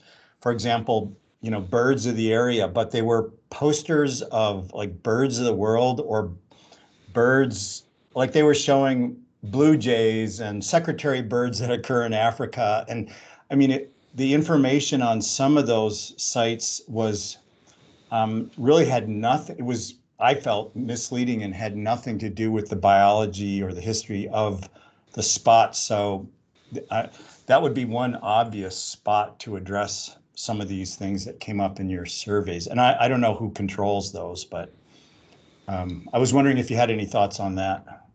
Yeah, I mean, this is a little kind of going back to just some of the data, is that a lot of people felt they were very knowledgeable coming into this survey, and yet in the responses, what we saw, I think, was a lot of misunderstandings about the area and about how it functions and why it's there and what the issues are.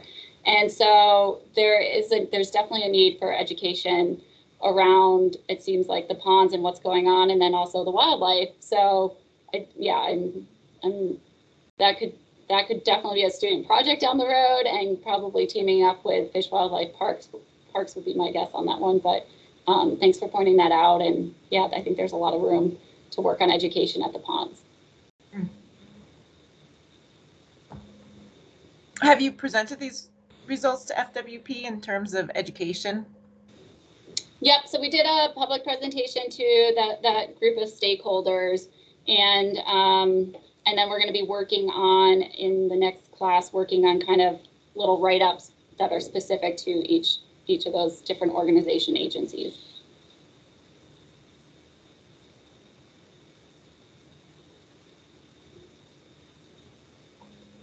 Any other questions for Erica?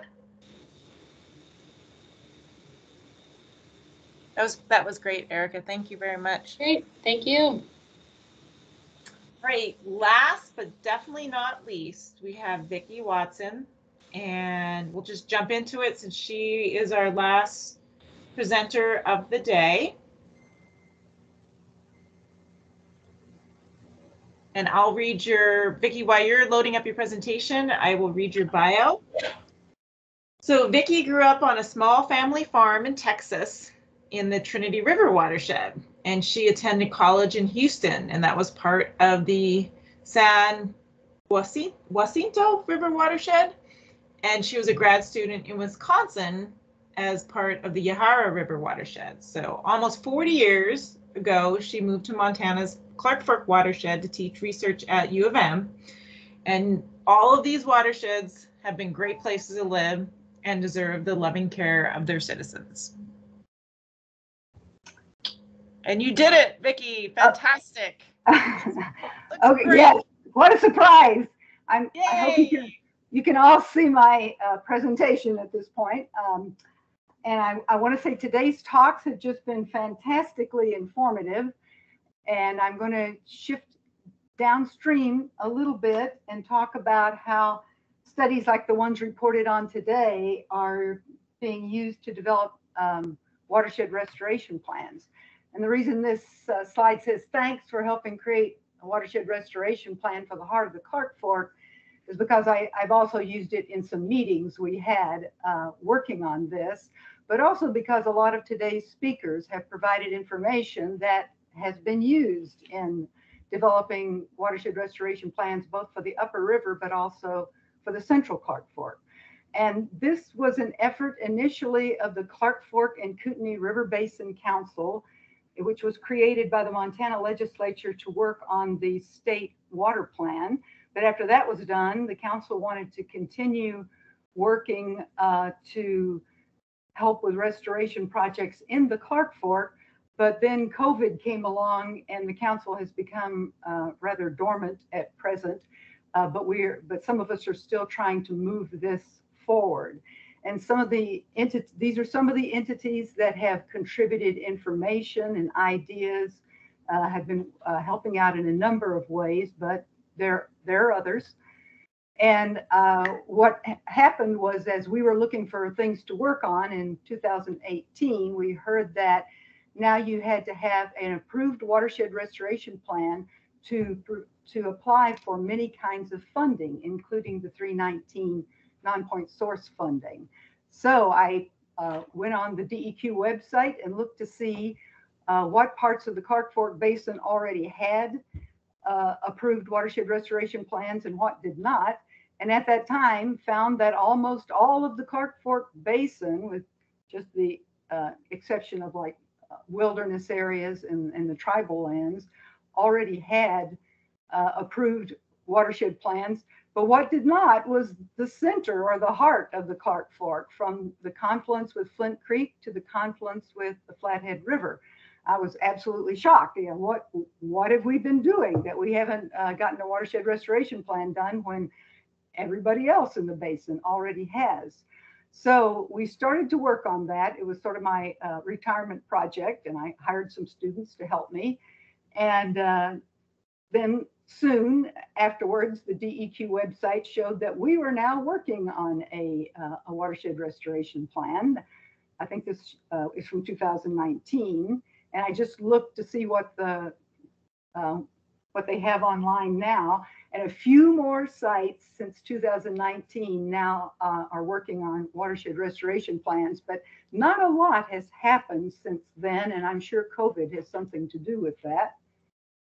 So this is the Central Clark Fork, again, from the confluence with Flint Creek to the confluence with the Flathead River. And these are some of the streams that earlier were identified in TMDLs as being impaired by pollutants. And so they have TMDLs, but there are more streams of problems besides these. And of course, the main stem itself is also impaired. So we started developing this watershed restoration plan by gathering and summarizing relevant documents on the basins, the TMDLs, restoration projects that were ongoing, monitoring results. And we hosted a first stakeholder meeting in November of 2018. And this was aimed at the technical folks, the people working for the Forest Service and Fish, Wildlife and Parks and various others. And we also constructed a website that the Clark Fork Coalition hosts to display the information that we were gathering. And also we put a survey online there for citizens to answer questions about their concerns. We hosted a series of meetings for interested citizens in April, May, and August of 2019. That website provides summaries of some key documents. This is what those students that I hired did. They would take 1,000-page documents and boil them down to 10 essential pages of information. So we were relying on all these sources of information here, various TMDLs and the status of the closed pulp mill on the river near Frenchtown. That's a Superfund site. Oops. And from that first meeting with the technical folks, we learned that a lot of restoration work was already going on in the Clark Fork, funded in other ways. Since 2000, Fish, Wildlife Parks, Trout Unlimited, and the Forest Service have been working together and have carried out over 70 restoration projects involving 30 creeks in the basin. Missoula City and County have been doing riparian restoration projects in parks and improving their stormwater runoff, have a lot more plans. Conservation District has provided funds for channel migration zone mapping, fish passage improvement, and preparing for dam removal on Rattlesnake Creek. So a lot had already been done, but a lot more needed to be done and more funding was needed.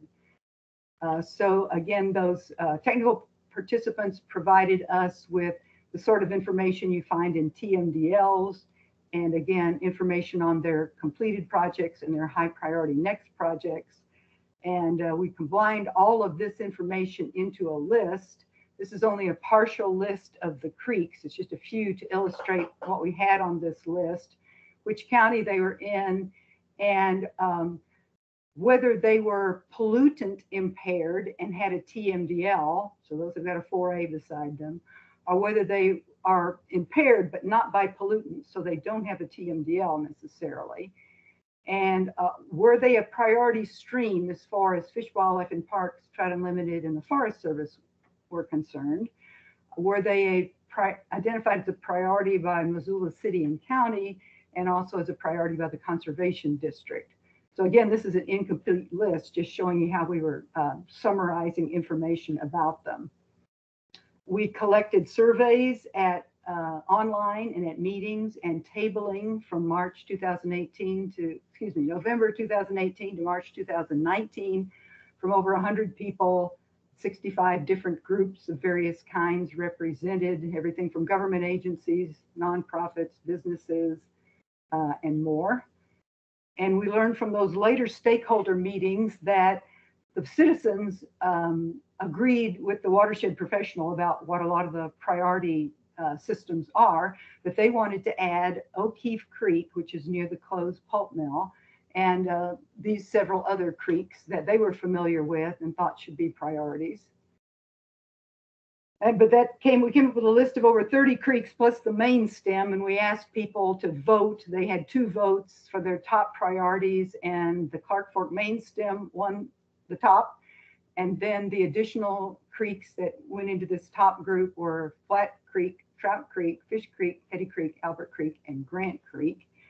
We sent that list to the watershed professionals, and they said, that's a nice list, but please add the Rattlesnake Creek, Cedar, Mill, and Deer Creeks. We consider them priorities. So now we had 10 creeks plus the main stem. What goes into a watershed restoration plan is it should identify the health goals that have been identified by stakeholders, sources of impairments, future threats, list all the impaired water bodies and what load reductions are thought to be necessary there, describe non-point source management actions that are needed, and all this sort of information generally can be found in TMDLs and restoration studies, the health goals we gathered from these citizen meetings.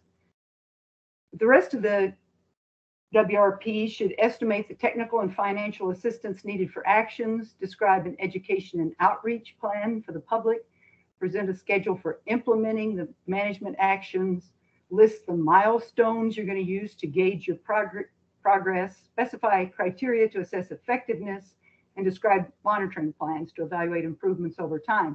Well, of course, this is a big area and we're talking about a lot of streams. So this would be, once again, one of those 1,000-page documents, unless we got creative about how to try to keep this shorter.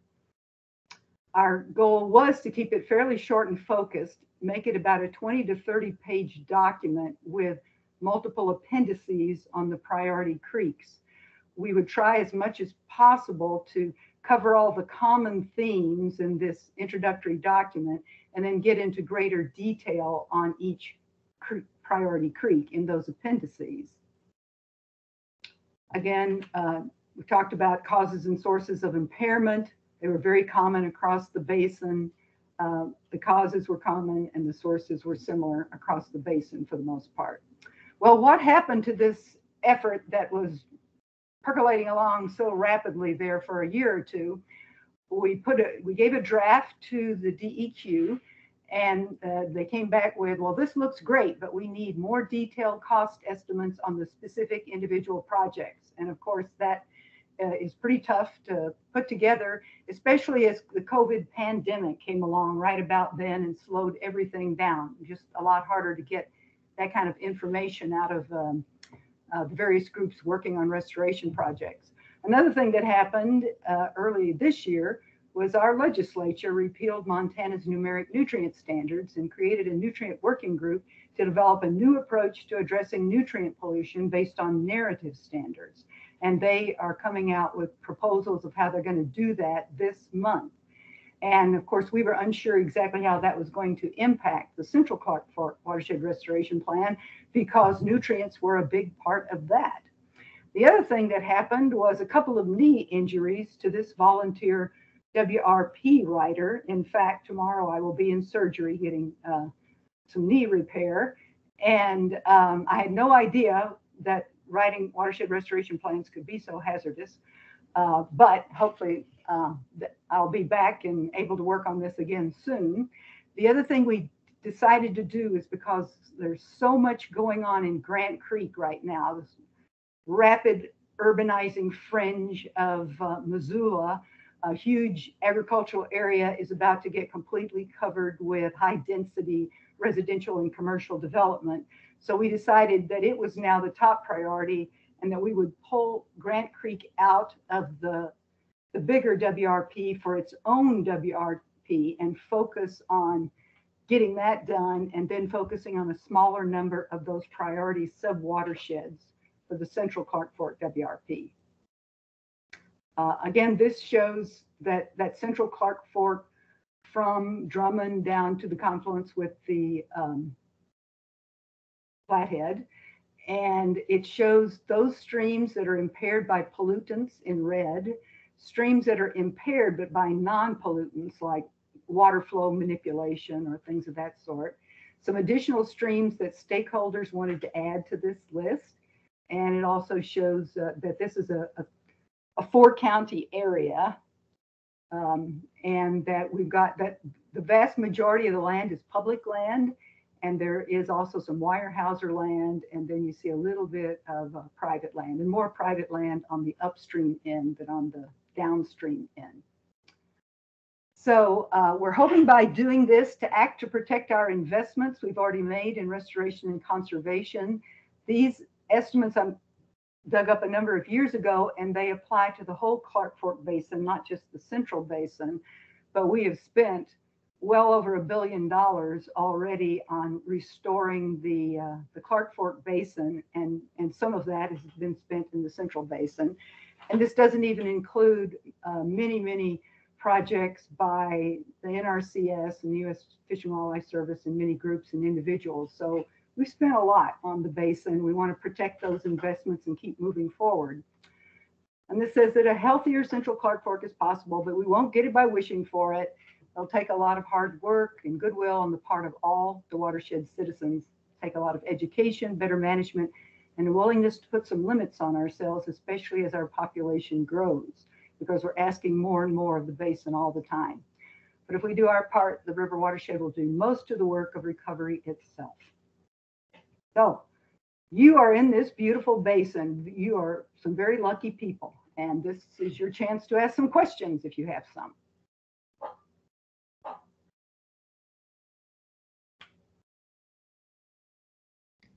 Very nice, thank you. We have plenty of time for questions.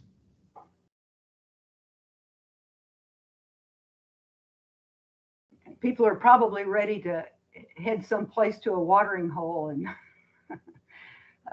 cool down for tomorrow. There's lots of breweries in the basin, isn't there? Yes. So Vicki, did you want to maybe mention what you had emailed me about the Clark Fork Basin Citizen, starting back in 1985, we started a series of Clark Fork symposia every 5 years. And they, of course, in the early years, all we had were people's written papers on their presentation. And then later we had PowerPoint presentations. And then later we had actually films of presentations. They are all archived on a site called ScholarWorks. And people continue to look those up. I get reports ever so often about how many people are accessing that site. And so we didn't do one in 2020 because people were just, struggling so hard to get their jobs done in light of COVID. So we said, well, we'll just put it off. Maybe we'll do one in 2021. But then I heard of the Upper Clark Fork Working Group was doing monthly presentations and recording those and archiving them online. So I provided a link from the ScholarWorks site to that so that people would know about them. And then I thought it would be good. I've been so impressed with today's presentations, and I'm going to have to miss tomorrow's presentations. So I thought, well, they're being recorded too. So I would be happy to provide a link from ScholarWorks to wherever today's and tomorrow's presentations are going to be archived online. And I just put those you sent in the chat, so those links are in there. Great. Should I stop sharing? Yep, you can stop sharing. Thanks, Vicki. Let's see, I hit stop sharing and then I'm supposed to end the slideshow. Yeah. Ta-da. Yay, you did it. Yay. Well, thank you, everybody. This was amazing. The quality of the presentations is just spectacular. And I am excited to have another day tomorrow to hear more. So we are back. So it's not 8 o'clock tomorrow, just so you guys know. 8:30 a.m. tomorrow is when we will start day 2. So have a good evening. Thank you so much to all the presenters and for everybody who attended. This has been fantastic. Thank you. Yeah, wonderful. Good job, everybody. Thanks, everyone. Great job.